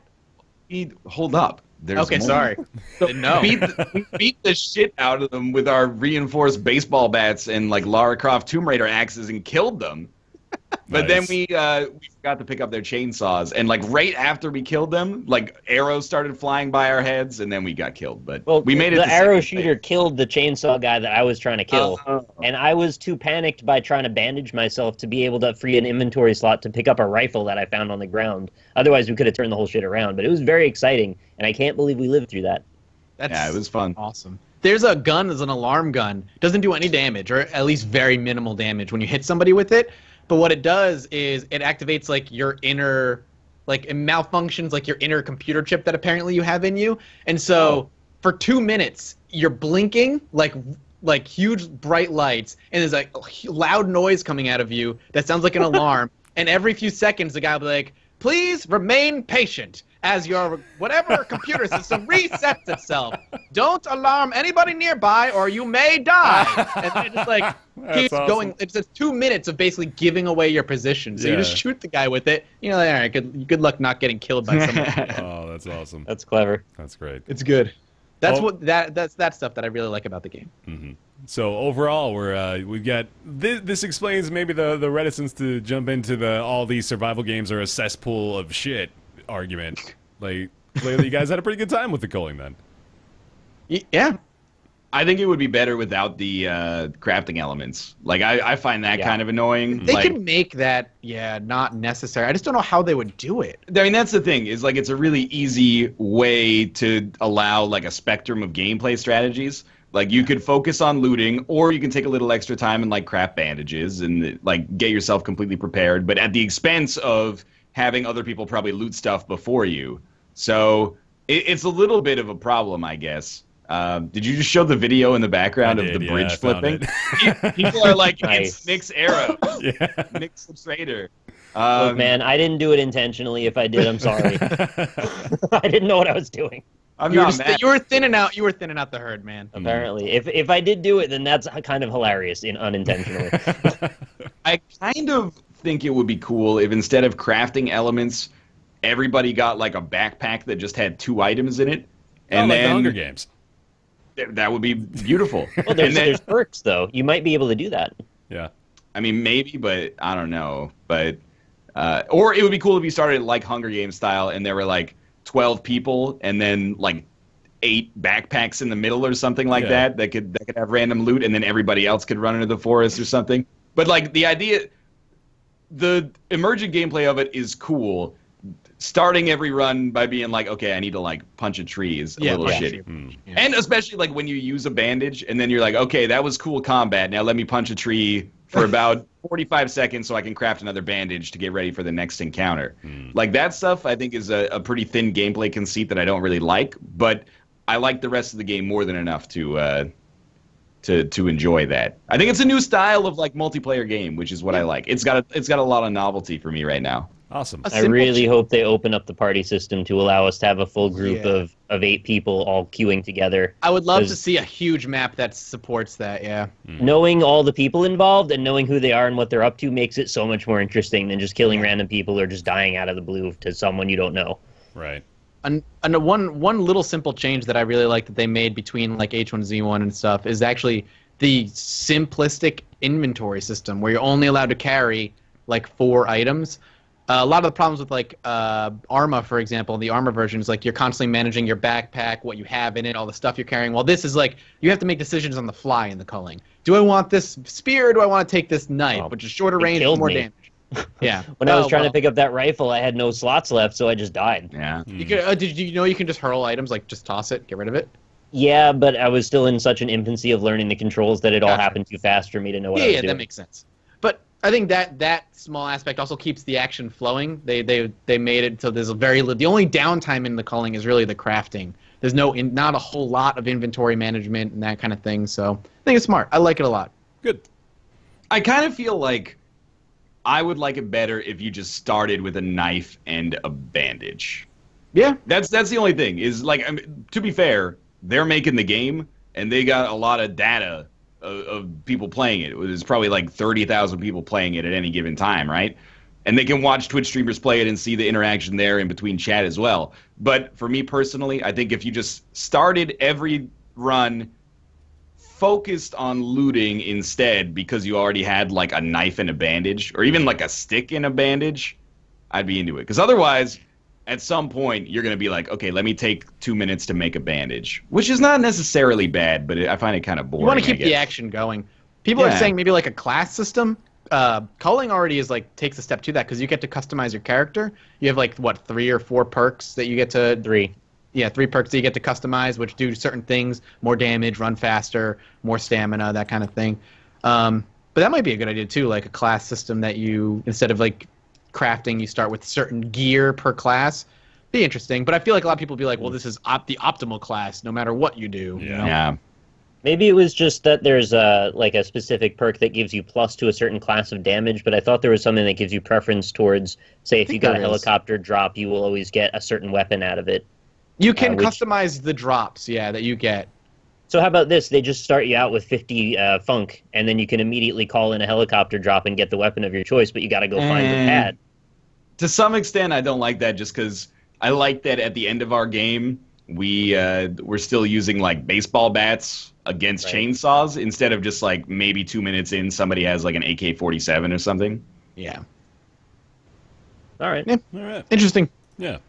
There we go. The culling. It is $20, I want to say, on Steam right now. I'm pretty sure about that. Available now, if you're looking for it. Get into that MOSA genre, baby. It's blowing up. Oh, it's $15. Sorry, yeah, $14.99 on Steam. Which is pretty cheap, I think. Mm-hmm. Yeah, I think it's a good price. Considering the online actually works and is very robust. Although, as problems queuing. Yeah, as Nick mentioned, like, it does suck that you can't queue with more than 2 people. Like, it would be cool if you could have just, like, 5v5 or something like that. But at what point does that become, like Arc Counter-Strike, I guess, or Rust Counter-Strike? Yeah, I just want it to be lots of teams of 2. Like, if you could queue with 6 of your other friends, and they're all in groups of 2. Oh, do like a private game kind of thing. Exactly, yeah. That would be I would love that, yeah. Mm-hmm. Absolutely. I think they're planning it, but I don't know. I hope they are, yeah. Dude, that would be so cool for, like, if we could get a group of 10 people together for... Tournament of Shame, man? Oh, yeah, there you go. Yeah, I like we that. literally kill each other. The final Tournament of Shame, and there's only one survivor. All right, the culling. There we go. Okay, time to turn on the spoiler button. Boop.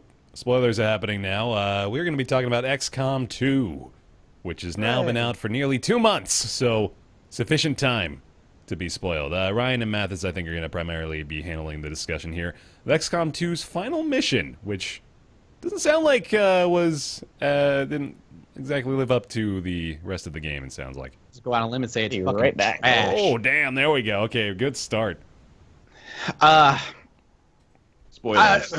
Spoilers are happening. Like, Spoilers are happening, by the way, yes. We're talking about the final mission. Mm-hmm. And, I mean, in my final episode, I think the last 2 or 3 minutes I just talked about how I thought it was poor design.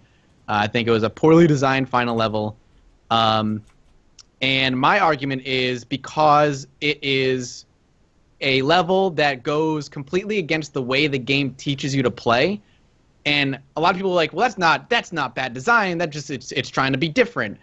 But my argument is if you play for 40 hours and the whole game is teaching you to play a very particular way, and then it changes that on you on the very last mission, a mission that lasts 1.5 to 2 hours long, it doesn't matter if it functions properly, if it's working, that is inherently bad design. Yeah. I mean, for people who don't know, basically, the most XCOM missions are like you are going to have 10 to, well, I guess like 6 to 20 enemies, and it's kind of designed around that fact that you both have like limited numbers. But the final mission, you fight like 20 dudes maybe, and then in the final room, you could fight anywhere from like 15 to infinity, I guess. Some people are saying that it has like infinitely spawning waves, or at least did before the most recent patch. And you have an objective, basically, which is to kill 3 VIP units, for lack of a better word. And it like... Those enemies are fucking powerful. They're the most powerful enemy in the game. Yeah. And you have 3 of them on the field. It completely changes the way that the game is played, and kind of like forces you to, I guess, most people, what they do is they just hunker down and try to like cheese the game and force the AI to come to them. It's also like a little buggy, if that makes sense. Like, you can't really fire grenades in the final room, which are a huge crutch in XCOM that you use for like the entire game. And there's so many like mind control units that you're probably going to end up losing your squad, if that makes sense. Losing a lot of your squad, or at least losing their functionality temporarily. And it's really like the reason I have a problem with it, even though I think that XCOM is an amazing game, or XCOM 2 is an amazing game. I want to say that with you. Like, I think that no matter what we say about the final mission, I really put this game it was so good all the way through. It was a very good game. No, I think XCOM 2 is really, really good. And it's going to get better. Like, XCOM Enemy Within is a better game than it's ever been because of patches and, you know, the Enemy Within expansion and stuff like that that's come out. But at the same time, like, this final mission, I feel like it needs to be reworked in the sense that it just completely... Well, first off, like, the last mission is really, really hard, which is not a problem. Right. But every mission that precedes it is really easy, especially the mission that directly precedes it. Only has, like, 6 enemies, and it's, like, 10 minutes long. And then the final mission is also way, way longer than any other mission in the game, even the other story missions, which is it kind of like it feels like they pull the wool out from under you, I suppose. Like, there's it feels like in a way they're kind of like, we tricked you. Yeah, it comes across almost as though they just didn't have, and I don't think this is the case, but it's like it almost comes across like, shit, we don't have time, we have to make this level hard. Let's just infinitely spawn enemies every turn and crush them, you know, with the waves and waves and waves of enemy. And the problem is, too, it's like the way to beat that mission is one of 2 ways. You get very fucking lucky, or you cheese the shit out of it, which is how I ended up beating it. Yeah. Because it basically goes into this one big room, which has a big wall there. So you have to go into one of 2 choke points to even get into that room. And there's no reason you would think not to go into that room. You're like, all right, this is where the final battle's happening. I'm going to take advantage of it. You quickly realize that if you go into that room, you will become surrounded, because on each side of that room, there are 3 portals on each side, so 6 portals total. And at any time, on any turn, one of those portals can activate and spawn a random bunch of enemies. And you are quickly outflanked in that room. Like, going into that room is a death trap. It is not where you want to go. Couple that with the fact that the 3 enemies you are trying to kill possess the abilities, all 3 of them, to do a huge AoE that'll do a ton of damage to your troops, mind control your units, and every time that you hit them, doesn't matter when, they randomly teleport somewhere in that room on the map. So you kind of have to get lucky, because you have to kill those guys, and every time you hit them, you kind of have to cross your fingers and go, RNG, please don't teleport them on the other side of the map, past like 4 pods of enemies and a ton of cover, because that can totally fuck you. And on my playthrough, I had 2 or 3 pods of codexes spawn, which, in a codex enemy, every time you hit a codex enemy, unless you have a flashbang, which, as Ryan said, using grenades in this map is fucking nearly impossible, they clone themselves. So I had these enemies that were cloning themselves. I had dealing with like 20 to 30 enemies on screen at any given time, which the game cannot handle. It like falls to like 10 to 15 frames a second. And it just forces you to just have to go, like, it just crushes you under its unfair difficulty. It is an unfair, poorly designed mission in a game that really it kind of hinges itself on good strategy and smart decisions, and there's really none of that in the final mission. Yeah, I really there's a good point in there, which is like when the mission spawned like 20 enemies, the game ran at like 10 frames per second, and I was like, well, if this is like the design for the final mission, why can't the game handle it? Like, you would think they would have probably, play tested that specifically, right? Right. Yeah. Like, I'm not saying that means that it's a bad design decision necessarily, but at the same time, it's just like the game can't handle this. So like, I feel like maybe you should have worked around it a little bit. But I don't know. Like, for me, it was just like, it seemed like it wasn't XCOM anymore. Like, it seemed like it almost became like a tower defense game. Like you said, you could either get really lucky, which is what I did. I effectively just got super lucky. Yeah. And with one of my last units, I managed to mind control a gatekeeper and then missed about, like, several shots above 60% in a row. Let's put it that way. That's awesome. But with the final shot, I managed to make it happen. I guess by definition, it has to be the final shot. But or you can camp outside of the room, and if you camp outside of the room, it's basically not fun. XCOM 2 rewards aggression for the entire game, and then the last mission is like, hey, hang back and hunker, like it's XCOM Enemy Within. Yeah. So if you have like XCOM 2, most of the missions, the way they put urgency in the sequel is like almost every mission, 90% of them have a turn timer. You have 12 turns, 8 turns, whatever, to complete the mission, and then you either fail or you are now, like, your objective fails and you have a secondary objective you now have to complete. The final mission is the complete opposite of that. The way I beat it was, after I lost, I spent 2 hours, lost the mission, had to reload, had to do it all over again, wanted to kill myself.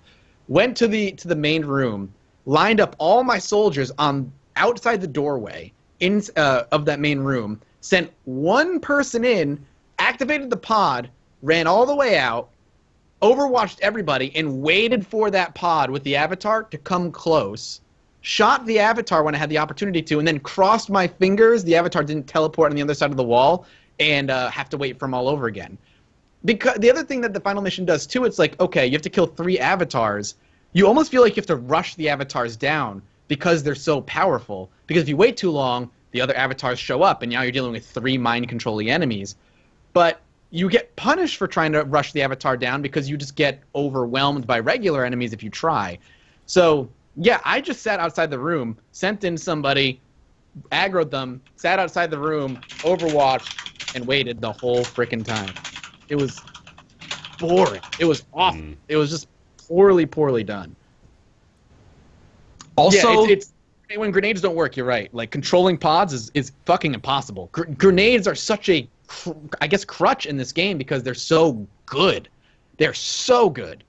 And you can't use them you can barely use them in the final mission. And another item that is never used in the game is almost necessary in this one. Mind shields. The mind shield, yeah.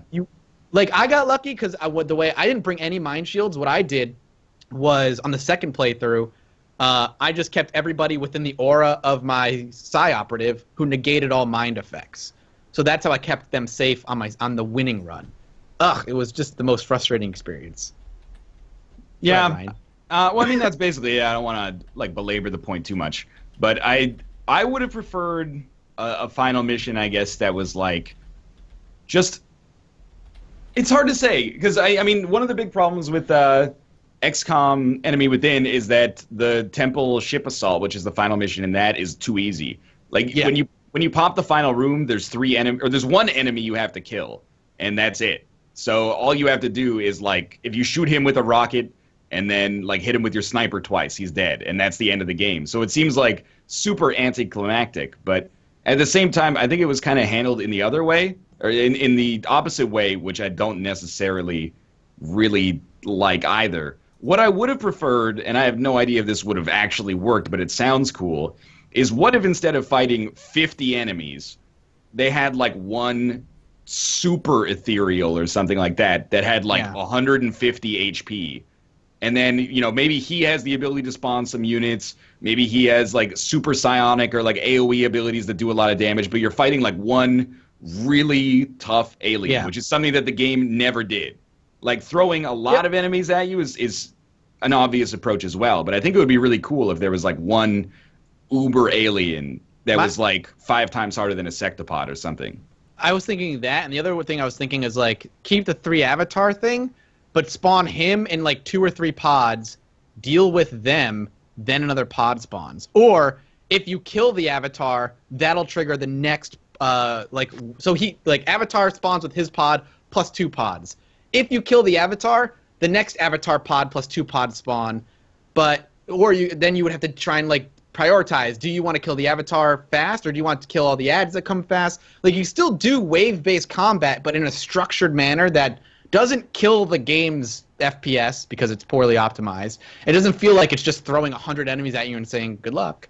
You could still maybe do it in a way that makes sense. It's still difficult, but rewards strategy as opposed to just hoping luck and patience pays off. So, final verdicts. Overall, just a huge disappointment, but the game is still quite good, sounds like. Yeah? Yep, game is excellent. Final mission is trash.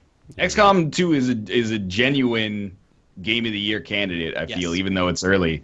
But I feel like the final mission it taints the experience a little bit, but I still quite enjoy the game, and I'm looking forward to playing it when the new, assuming it's story DLC. I'm looking forward to playing it when that comes out, because these games, they have a huge long tail, and the fact that it's not necessarily 100% what I want it to be right now doesn't mean it won't get there at some point in the future. Right. Mm-hmm. That's the positive spin to the future we live in, where people are free to patch games on the fly, right? We always look at the cynical side of, well, people are always just releasing these unfinished games now, but then when we focus on it a little bit more, we see that there's actually been quite a few examples of people, just making good by their fans, just changing things that they may not have even necessarily considered in the original design process, and then with the feedback of thousands of people, they're like, oh, well, maybe that was a pretty glaring oversight on our part, so, that's always nice. So, Ryan, I just want to make it public. I apologize for spoiling everything for you. That pissed me off, too. People acting like what Matt has told me about gatekeepers was basically they're hard. Yeah, they're hard, and they have a lot of HP. And then when I found a gatekeeper, I was like, well, I'm going to do the same thing I do for every other hard enemy and just put it in stasis and then shoot the shit out of it when it comes out of stasis. And people were like, wow, way to go, Matt has spoiled it. Because obviously, if you had just encountered this enemy that had 50 HP randomly, what you totally would have done was just ignore it and assume that it's going to be a your friend or something like that. Yeah, exactly. Would have been nice if Mathis could have let Northern Lion play through the game for himself. Oh my God, I was like, you guys are fucking idiots. All right, can we before we just call everyone fucking idiots, can we get out of spoiler zone real quick? Okay, here we go. Come on back, Nick. You're good. How was it? Did you miss us? Yeah, I missed you a lot, and I hope it wasn't disrespectful. I just didn't want to have that spoiled, because I'm sure I'm going to get there myself. Yeah, we spent most of the time talking about how much Firaxis sucks balls. Yeah, basically. Okay, Nick, you want to talk about Shell Shock Live? Yeah, I love that game. Mm-hmm. No, you do. We all played it by now? Has Mathis played it? I have not played it. No, okay. You're missing out, buddy. You got to get on the Shell Shell it's amazing. Shock. Tell me about Shell Shock. It's a simple game. We've been playing it for years in a bunch of different forms, but I feel like this is the definitive iteration of the tanks that roll to slightly different positions, then pick their velocity and shoot a bullet of various types at enemies and trying to be the last one alive. It's got great multiplayer. It's got about 250 unlockable weapons. It's got a leveling system and skill trees, customizable tanks, great multiplayer. It's really addictive and perfect for streaming, as it turns out. You can do 2v2, 3v3, 4v4, 1v1, whatever you want to do. Or you just do free-for-all, blow everything up. Mm-hmm. So I've been obsessed with it lately, just unlocking stuff, trying to get to that level 100 when you get all the weapons. Well, Ryan's probably going to bring it up, but the balancing when you bring in a new person, probably not the most desirable thing. It would be kind of neat to turn off the weapon upgrades and the skill trees maybe for that situation. But if you're all grouping together and playing through the game, going up, a lot of fun. Game is really good if you're into that kind of Worms style combat. It's more like Scorched Earth or Pocket Tanks, but Worms is It's not an unfair thing to say that it's like Worms in the sense that it's ballistics based, physics based combat, I guess.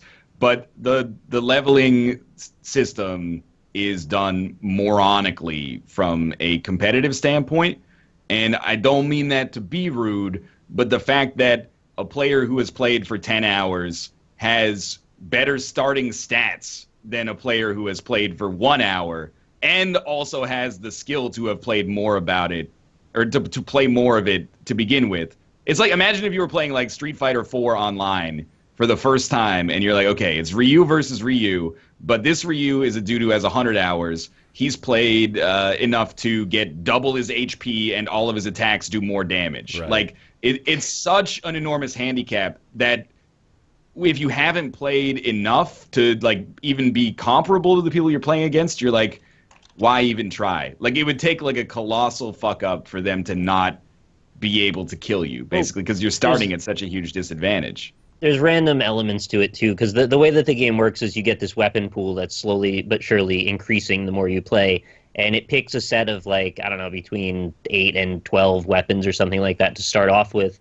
And when you start, yeah, your weapons are pretty janky. They don't do a lot of damage. But through shooting them and getting hits with them, you accrue XP for all the weapons, which then upgrades them to be better. And in addition to that, you're upgrading and adding more weapons to your weapon pool, which can then be drawn upon later in future games.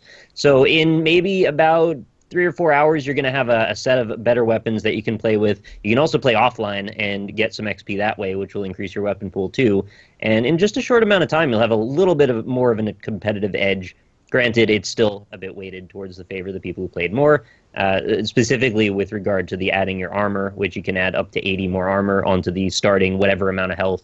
And you can set that too. 100, so... Well, you can set it depending on the game, but it's right. 100, 200, 300, 400, whatever you want it to be. I tend to play 200 often, but yeah, I'm open to whatever. So it sounds weird. Why have a leveling system in that type of game, though? Because it sounds like a party game. It makes you feel powerful. Like, when you've played it, it makes you feel really good, because you're shooting really powerful shit at people who can't help themselves as much. So when you're on the top, it feels great. Yeah, of course, but then you're making it not fun for everybody else, though, right? I mean, it sounds like this is a party game that you would play with mostly your friends. Well, the idea is you would queue up with people who are roughly around your level, and there's a setting that lets you pick people around that level. You can set it to 10, 20, 50, whatever levels you want to go within. Okay. Interesting. Yeah, playing with a group when you're all different levels, it doesn't work great. I agree with that. I will say, like, it has a ton of, it has a big online community. So when I was doing my video, I was able to, like, match up against people who were comparable levels really, really easily. But at the same time, it is frustrating to be like, okay, I'm going to, like, play this game. Literally, unless I grind off camera for, like, 10 hours, I have probably less than a 25% chance of winning each game. 2 ways to get around it. You can do 4v4 games, which also buff your XP gain and diffuse the amount that you're at a disadvantage, because you've got 3 other people potentially higher level than you. And you can play offline, which can quickly add to your weapon pool and XP. I did the campaign. I played like an hour of the campaign. I gained like 6 levels. Mm-hmm. Which is like, I'm not willing to put in the time necessary to get there, I guess. And I think, I'm not trying to make a point that it's objectively bad, but I think that there is a design issue with the game, because when I go to the lobby for Shell Shock Live, there's all these games that are like, we're grinding XP. Just everybody come and get to the middle. We're going to finish the game as fast as possible so we can get the highest XP multiplier. Like, that to me says, like, this is a system that a lot of people have a problem with. It's the dark underbelly of that situation, the way they structured it. But if you're playing it sort of casually, just with a group of people who are also in the same general vicinity as you, it's quite a bit of fun, and you don't concern yourself with that. It's just unfortunate that you're coming in sort of after the fact and have a lower level generally. I hope we can get you up to be where we are. If you guys keep playing, there's no way I'm going to catch up, which is fine. I just wish there was... I wish it handled it the way that Cannon Brawl handles it, where... you play and you get experience and you unlock new weapons and new characters, and then that gives you a more diverse pool of weapons to pull from so that you can pull the strategies that you actually want. But what the game is focused around more is we give you random weapons every time so you never know what you're going to get. That's kind of a cool approach, but at the same time, if all of my weapons are level 1 and all of the enemies are level 3, and they start with double the HP or at least 50% more HP than I have, it's like... I mean, it's the strangest multiplayer way to handle that game, because I don't want to play with my friends, because my friends are like, I can't beat them. It's unless they have. Yeah, I gotcha. I just hate that that's becoming the prevailing narrative. Is like, this game sucks so much because I'm playing with people higher level than me. Because if you weren't playing with us, you'd have a totally different experience. That's the only thing about it. I agree, but I think it's enough that it gives me pause. But I posted my Let's Look At of the game today, and I like it. I do like it a lot. but at the same time, the balance is really, really annoying. Well, for me, like this is the type of game I would only really want to play with friends. And if my friends are so beyond me that it's not even possible, I would probably never want to play it. Yeah, I kind of agree with that. It's just once you get out of the lowest, like once you're out of the basement, then all of a sudden there's enough options that you don't feel stifled anymore. How long does it take to get out of the basement is the question. I don't know, like 5 or 10 hours. Too much time. It's a big commitment. It's really addictive, though. It's so addictive. I don't think it's 5. Like, I've got like 3 in it, and I'm still getting my ass kicked by people. Like, Austin joined my game when I had like 3 hours, and it wasn't even close. It was like flyweight versus a heavyweight. Like, right. what I want to equate it to is like Magic the Gathering. If like one person was running like a deck that was only commons, and the other person was running like a tier 1 standard deck, it's like you do still literally have a chance to win, but the table is so heavily stacked in the other person's favor that at some point you're like, why would I even want to play? Well, I'd rather play someone on an even playing field. It's weird that the progression system is all based on like getting more powerful as opposed to something fun, like maybe like you said, opening a more variety of weapons as opposed to making weapons more powerful. Like that, I think was my that exists, right? Yeah, exactly. Like that, you unlock more weapons as you go. Only that. Yeah, exactly. That's what I'm saying. Like only that. Or cosmetic stuff, or just having, like you said earlier, why don't they just have the option to turn it off if you want to play with friends? If they had like levels on bound option and then a levels bound option, and they do have like you can restrict your lobby so only people within a certain amount of levels can get in with you.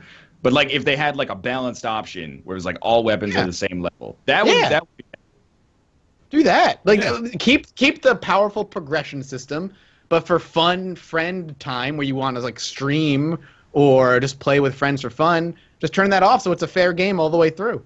I think I feel like that's easy. Nick's argument, though, that like on the other side of that argument, we have to consider that the people that are leveling up and investing more time into it, they do get that true sense of satisfaction of, oh yeah, I am actually becoming stronger. But in a game like this, I mean, in a multiplayer game, it's such a delicate balance there because you just have to consider so many different people's approaches to it. There's going to be a lot of people that are going to be turned off by that because they'll hop into multiplayer a couple times, and even if you impose the level limits, it's still more than likely you're going to run into somebody who's a higher level than you when you're just starting out, right? So no, you set it to 10 and everyone's within 10 levels and you're not going to have that problem. Or if you're making a game of 5 people or 6 people who are all the same level as you are starting, it's just fun. So you don't think it's like... We never had this concern. Yeah. You don't think it's as big of an issue then, I guess.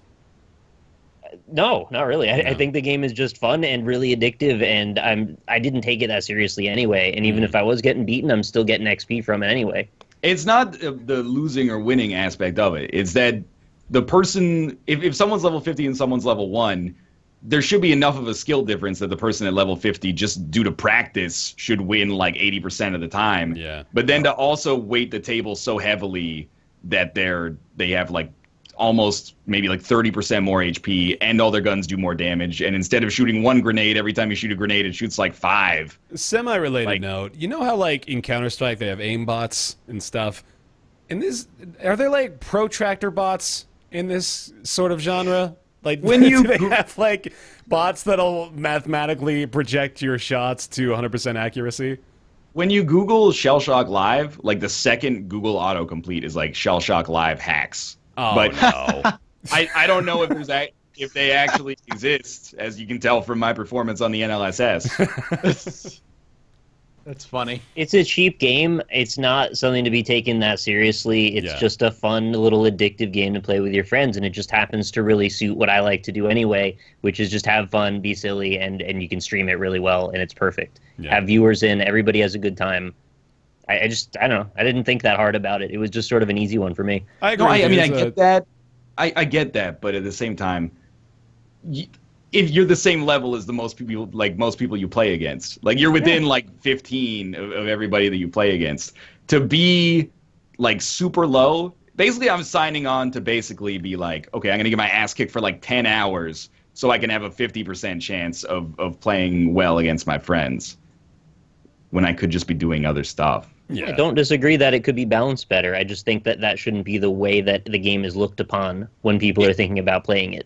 In my Let's Look At, I'm positive about the game. I literally say explicitly, I think it's worth playing in spite of the balance issues, especially if you can play with friends who are around the same level and putting in the same investment as you. Yeah, I think like the caveat here that we should project is that like it's a great party game. If you pick it up with a bunch of people and you all start out at the same time, you're gonna have a great time with it. I think like it's only $7 for a single copy of the game, but there's a $20 4-pack for the game as well, so there's a good purchase option there. Yeah, I like it too. I think it's really solid. Just a fun, like this feels like the kind of game that you would play during like free period at school, right? Like this is the thing that you go to some empty computer room and a bunch of people are playing Shell Shock Live. I'll tell you one thing. Now that I know that's how the progression system works, that ain't being a Tournament of Shame game. Dude, that's kind of where I was coming at it from my perspective. No way. It's like I thought Dan had a different angle on it than I even understood, because I didn't see how he was going to make that work. It doesn't figure that out, yeah. Look, if people agree to do like a Tournament of Shame for it, I'm not going to be a stick in the mud. But like I'll be out so fast. Me, Mathis, and Dan are playing for fourth, basically. Unless I spend like 10 hours this weekend getting to a competitive level. Yeah, I would have to really, really screw up to lose that one. Yeah, I think. Okay, it's Shell Shock Live, $7. Available on Steam. Came out March 11th. Made by who developed that? It's K-Champ. K-Champ Games. They made anything else of note? I don't think so. Yeah, it might be their only one. K-Champ. Yeah. Shell Shock recorded. Yep. I feel like Kate Champ sounds like an emote that Kate needs. That sounds pretty good. All right, the final game in our docket today is Deadbolt. Ryan, you want to talk about Deadbolt? Yeah, Deadbolt is a Hotline Miami-esque game from the creators of Risk of Rain. So basically you enter a building and kill everyone inside of the building using weapons that you start with and also loot that you pick up from inside of the building. Each level is kind of its own self-contained, standalone little action puzzle going on, and it's pretty good. Has sort of a gunpoint vibe I'm getting here. Graphically, plus Hotline Miami. It's way more Hotline Miami than Gunpoint. It's really fucking hard. The way the systems work, though, it's a bit gunpointy. It's really hard. I'll put it that way. The game is gonna smack you in the face over and over and over again. The first batch of levels, you're dealing with like a zombie like drug ring essentially. So the idea is you're the Grim Reaper, and you're going to kill like zombies and undead that have not died, and you're going to take them out. So the first batch of levels is all about zombies, and towards the end it gets hard as they introduce some interesting zombie enemies where like the bodies are separated from the heads, and the heads are looking one way, and you can shoot the heads and the body will die. It's interesting, but the next set of levels is where I'm at. And it's all vampires, and the vampires are fucking hard. Zombies are slow and they have guns and they're pretty simple. Vampires, there's like girl vampires that are super fast and will melee you and kill you in an instant shot. The guy vampires have guns and they have incredible aim and they'll just shoot you one shot. They can be on the roof. There's a ton of them. They're all really fast, and you really need to. You die in one hit no matter what. You need to get through the level, and you need to kind of like plan out your route really well. Otherwise, you get your ass kicked. By the end of the first section of the game, the first act, which is where I still am, I was like, this game is a little bit too hard for me. Like, if I wanted to put in more time, I could get around it, I'm sure. But I was getting to the point where I was like, each level's taking me like 10 minutes of retrying and dying, which is fine. But I was like, this is a good game that I am probably not going to play more of just due to the difficulty, especially with the knowledge that you gave me that it just becomes like substantially more difficult after that point. I feel like I need to, I don't know if it's possible, I think it is. I feel like I need to grind out some of the earlier levels for souls so I can use those to buy better guns.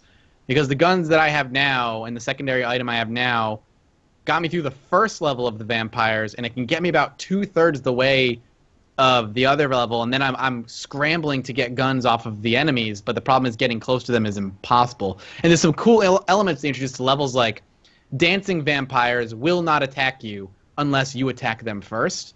So you can kind of like, there's like one vampire in a room that has a gun and will attack you on sight that's surrounded by a bunch of dancing vampires. Can I lure him out of that room into another room without causing issues, or do I take him out and risk like angering the entire room of vampires to chase me down and basically kill me. I feel like if I had better guns, I could do that level easier. But right now with my current layout, it's difficult. It's impossible for me. I'm not good enough, basically. Just coming clean on it, right? Yeah, it's hard. It's really, really hard. But it's well done. It's well designed. It works well. It's a good game. If you like that style of game, like a Hotline Miami type game, I would recommend it. Mm-hmm. It's really good. We talked about Not a Hero on the show probably like a year ago, maybe. Yeah.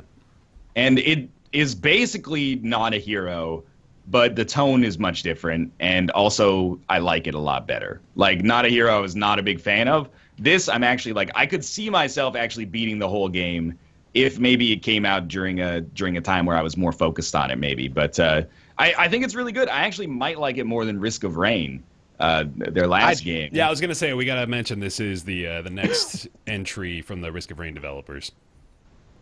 And I do like those kind of games that are basically like one hit and you're done. Like, even Hotline Miami 2 I quite liked. But at the same time, the difficulty is there. Not necessarily a bad thing, probably a good thing in a game where after an hour I was 24% complete. So I can understand that. And it's pretty cheap too. It's $10. Like, it maybe sounds a little bit like I don't want to say offensive to other developers, but Risk of Rain I think was a huge success, but they didn't get like too big for their britches and say like our next game's going to be $20. Mm-hmm. This is like a reasonably priced game that is like its value is right around where I would judge it at. So awesome. Yeah, it's good. All right. Deadbolt, as he said, $10 available on Steam right now. I think I'm going to save our final story here for next week, as it is sort of a developing thing. So we'll hold off on the PlayStation 4.5 rumors, because that's a pretty meaty discussion, I think, there too. Okay. So we'll save that for another show. So sorry if you were looking forward to that one. For now, I think it's time we move on to everybody's favorite segment. It's Ask Roundtable. And, oh, wait a minute. We don't have Ask Roundtable this week, do we? I was going to say, what was the question? No, I don't think we got one. Time to get one on the fly. Yeah, sure. Fuck it. Every week, usually before the show, people send in questions to roundtableYT@gmail.com. I'll be honest, I completely spaced this today, so we're just going to fly by the seat of our pants here. That's not the one. That was the last one. So every week, people send in questions to roundtableYT@gmail.com. We do our best to answer those questions. This week's question is going to come... Well, let's have a look here. Who's got a question? This is a ridiculous proposition, man. What? No, just what I'm doing right now is the most ridiculous thing. Oh. What is Chad has one? Does Chad have one? Boxers or briefs? Boxers or briefs? Boxer briefs. I'm going to go boxers. Boxer briefs. Yeah, boxers is mine. Because you're like 14 years old? You're wearing boxers? What's wrong with boxers, man? Yeah, what? You got to let your shit breathe. They breathe in boxer briefs. That's constricting. It's not constricting at all, man. It makes me feel like I'm suffocating, man. Briefs are constricting. No, boxers... There's that Louis C.K. joke that actually spoke to me. It's like whenever I wear boxers, there's always just like a half a cup of water just sloshing around down there. I don't know where it comes from. It's like a fish tank. I haven't had that issue. Well, maybe you just don't know because you've been wearing boxers your whole life. No, I've switched it up. It's not like I'm ignorant to the idea of the boxer brief world. I've tried. I've experienced all that the vast world of men's underwear has to offer me. I bet you have. Indeed, I am a satisfied boxers customer. I feel like boxers are like the Axe deodorant of underwear. I kind of do too. You get it when you're like 15 because you're like, if somebody pants me, I don't want them to know I wear briefs. And then you just grow out of it. I was tidy whities for a long time, man. Longer than I probably care to admit. I was tidy whities until like my freshman year of high school. I can't change in the locker room until I get boxers. It's a transitional thing. You start at the boxer or at the briefs, right? And then you eventually go to the boxers. Then you work your way to the boxer briefs, and then you're Walter White by the end. And you go back to the freaking tidy whities. Circular. How does that work? I don't understand why old men wear briefs. Is it just because boxer briefs and boxers are semi-recent innovations that were not around during their formative years of becoming a man? Or is it because as you get older, maybe there's some advantage? As you get older, there's a lot more droopage, so you really got to do a better job of keeping things together.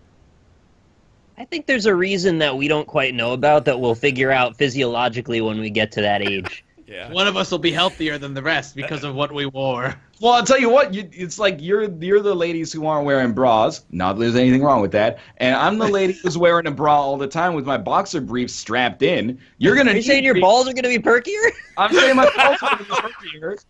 Oh, God. When you get older, you're going to need briefs to keep all your shit. I don't want to know about Brian's hashtag perky balls. When I get older, these balls are going to hang like they did the day I went through puberty, at least. God damn. Balls. That's good. This is going a dangerous road. I don't want to talk. I mean, like, okay, my alternative here for our Ask Roundtable was the ideal. No, wait, I'm not done with this. Oh, sorry. No, go ahead. Somebody's in chat said, "Is it really more comfortable to have your shit free instead of being contained?" I think it's not, man. You know, when you get in a race car, you put on a helmet and you pad the sides of the car because you don't want your head just bouncing around if you go through a turn with too many G's, right? I mean, you're like running in boxers. Your nuts are going to be doing like the Newton's cradle shit, Look, right? I don't know if you guys are like packing fucking mount your friend style dongs in your pants where you got to wear boxer briefs just to contain that shit. I won't be so boastful. I've got this just normal size human stuff that is not giving me a hard time having to walk around like it's not an impedance. If you go jogging, aren't your testicles like bumping into each other all the time? Am I going jogging? That's the first question you should ask. Right? Yeah. I don't mind. I like the boxer briefs because it keeps everything in place. It's like a sports bra for testicles. No, that's all right. I don't want it to be like taped up, you know, like I'm trying to hide the fact that I have a bust or something like that. Like the briefs, sometimes like it doesn't cover the whole shebang. Sometimes it does, but there's like the briefs that have like the flat leg, and then there's the briefs that have like the V triangle. Those ones is like you're asking for your legs to get stuck to your balls. But boxer briefs, man, it's easy. Easy decision. Send your questions to roundtableYT@gmail.com. Save us from future. This is your fault. This is 100% my fault. No, I'm not even going to try to sugarcoat that. I found a question from DD Redding that says, "What is the ideal size for a fridge magnet? Would you rather have 4 thumbnail-sized fridge magnets or 1 2-inch square magnet? Think of the ways you could use 4 smaller fridge magnets to, for instance, hold an important bill onto your fridge." Alternatively, all my bills are electronically sent. Oh, this keeps going. I think it's a personal preference. This keeps going. Small. You guys ever have those like Word fridge magnets? Nobody uses those. No, after, like after 2 weeks, everybody's like, "I'm not using." Not even 2 weeks. It's like within 2 days of you putting them on the fridge, they're done. You know what? Yep. It's like Dark Souls messages. Is like at first you're like, "Oh, take a look. This is an amazing view," but then at the end, like every now and then, you're just like, "Okay, amazing chest ahead." Yeah, try beanpole. Try what is it? Try hitting. Try holding with both hands or something. Try a beanpole with both hands. Mm-hmm. There's another one. It's like try butt fucking, but it's not butt fucking. Tongue butthole. Tongue butthole. Yeah, that's what it is. Tongue butthole. Every this time. Is the language of Dark Souls, Barry. It's good. Oh, that's great, man. All right. Well. Destroy butthole. Yeah, that's the other one. Amazing chest ahead. I don't think I've seen Destroy Butthole. Send your questions in to roundtableYT@gmail.com. Normally, the last couple times we've been going off the rails a bit, but I promise it's a pertinent segment usually. We had some good discussion earlier. I think we could let it go a little off the rails. We give ourselves a pass today. Oh, man. These are all so good. Yeah. Plunge attack butthole. Try horse butthole. There's a horse? I don't know if there's horse, but... I don't think that's in there. Oh, Dark Souls, man. Out of control. All right. Time for everybody's favorite segment after their favorite segment. It's Nick's Weird Games. Every single week, Nick goes to find a weird game from his catalog of very many weird games. Got one. We're gonna try to guess which one it Close is. chat. Oh, we're not. Are we gonna skip by the theme song this week? I was just trying to Already make it has- like super not awkward, so we didn't even have to pay any acknowledgement to it. But if you'd rather, we could do that. No, fair enough. Let's go. I'm ready. Let's do it. All right. So today we've got an Xbox game, not an Xbox One game, Xbox original with the green X. Brute Force. Fusion Frenzy. Developer is From Software. Came out in 2003 in North America, and focuses on a game's protagonist named Raiko Minamoto, which was based on Minamoto no Yorimitsu, who was born into a clan of executioners under the Emperor's command. I don't know exactly what that means. It's a character-driven action hack-and-slash game, single-player, and scored quite favorably with critics. Not Shin Megami Tensei. That's something we've talked about before, though, isn't it? No, never made it to Xbox, unfortunately. It did get one sequel, this game, and was What's the published sequel by called? Sega. I can't give you the X2. good try, though. There is a soul shrine, an ancestral sword. There's demons involved. I mean, this is pretty par for the course. What Yeah. year? What year did it come out? 2003? Did you say? 2003. Mm-hmm. Is it Baden Kados? Nope. That's a GameCube game. Is it Kabuto Citizens Shrine? You got to throw that one in there every time. I appreciate that. One day it's gonna be right. Yeah, man. So let me read the back, I guess. Set in ancient Japan and steeped in real-life folklore and mysticism, this is the story of Raiko, an undead warrior who must stop a ferocious demonic army that has been unleashed upon the earth. Features fast-paced 3D action with deep RPG elements. You can upgrade weapons, magic, and character attributes. There are more than 25 highly destructible environments to explore and decimate. 25. And, yeah, more than that. It could be at 3,000 if you think about it. The most intense, stylish combat available only on Xbox trademark. I don't know. I think that's everything I can give you without just going at it. So Blade Storm. this is certainly a niche game. I'm pretty sure not everybody's going to know of this one, but the people that do know about it probably feel pretty strongly about it because it did quite well, like I said, critically, and it was well received, both this and the sequel. And I think this is one of those games I need to actually play that I've owned for ages, even though it's quite old now. You guys ready? Velvet Assassin. Now Velvet Assassin. Chad has certainly gotten it a while ago. I got to go back up and find out who got it. But you ready? Yep. Yeah, Yes. I'm ready. All right. Today's game is called Otogi, Myth of Demons. Anybody heard of this? Nope, not even. The a cover little. is like, it looks familiar, but doesn't mean anything. It's rated T for teen for fantasy violence. Reminds me of Jade Empire for some reason. Well, it is set in Japan. Yeah. Although Jade Empire was China, wasn't it? Was it? Yeah, actually, you're right. Yeah, I'm I think pretty sure it was in China. Mm-hmm. Dude, it has the weirdest Wikipedia article. Like, the gameplay section has like a space for an essay, but all it says is it boasts a number of notable features, including destructible environments and an unusually high level count for a 3D action game. Then 20 new lines of blank space. Then in reception, it says the game received favorable reviews according to video game review aggregator Metacritic. In Japan, Famitsu gave it a score of 31 out of 40.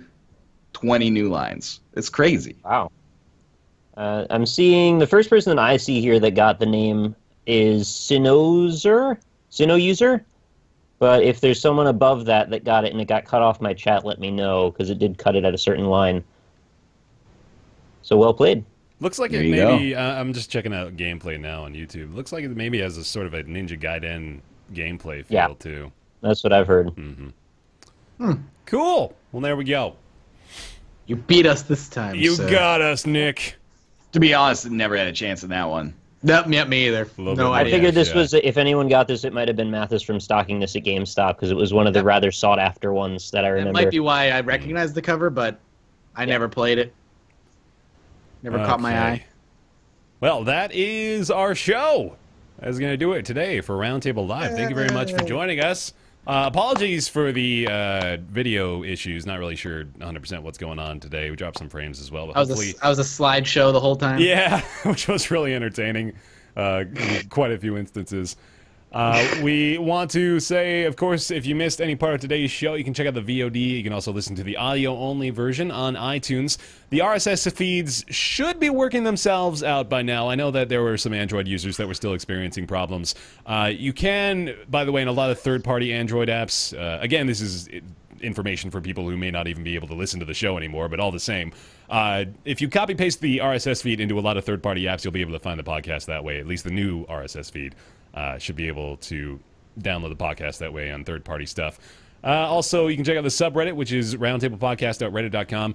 We have a Twitter account at roundtablepc. We are also uploading the VODs, of course, to our YouTube channels. I believe, Ryan, you are uploading now, right? Yeah, that's the intention anyway. Mm-hmm. So, yeah, all four of us, you can check out the VOD there as well. I want to thank our Patreon supporters, those pledging at the $20 tier and up. And again, thank you guys so much. Those of you that have continued to support the show over on patreon.com/roundtable. I want to thank Christopher Flagg, Jonathan Graham, Julian Abelsgard, Kevin Birkland, Matt, Alexander Spillman, General Crunk, Ignacio 0891, Brizzlebrip, Positron, Justin, David Bradley, Gish Vandervet, Logan Ray, Smurfette, Super Monoman, Mediocrities, Eric Schooley, I think, and Myth Scarab. Thank you guys so much for your continued support over there, and thank you very much for watching Roundtable Live today, March 25th. We'll see you in April, I guess it'll be, right? There we go. I don't know. Sure. Who knows? We'll find April out. 1st. Oh, shit, it'll be April. Yeah, it'll be April nice. 1st. The April Fool's Day show. See you guys then. Goodbye. See you later.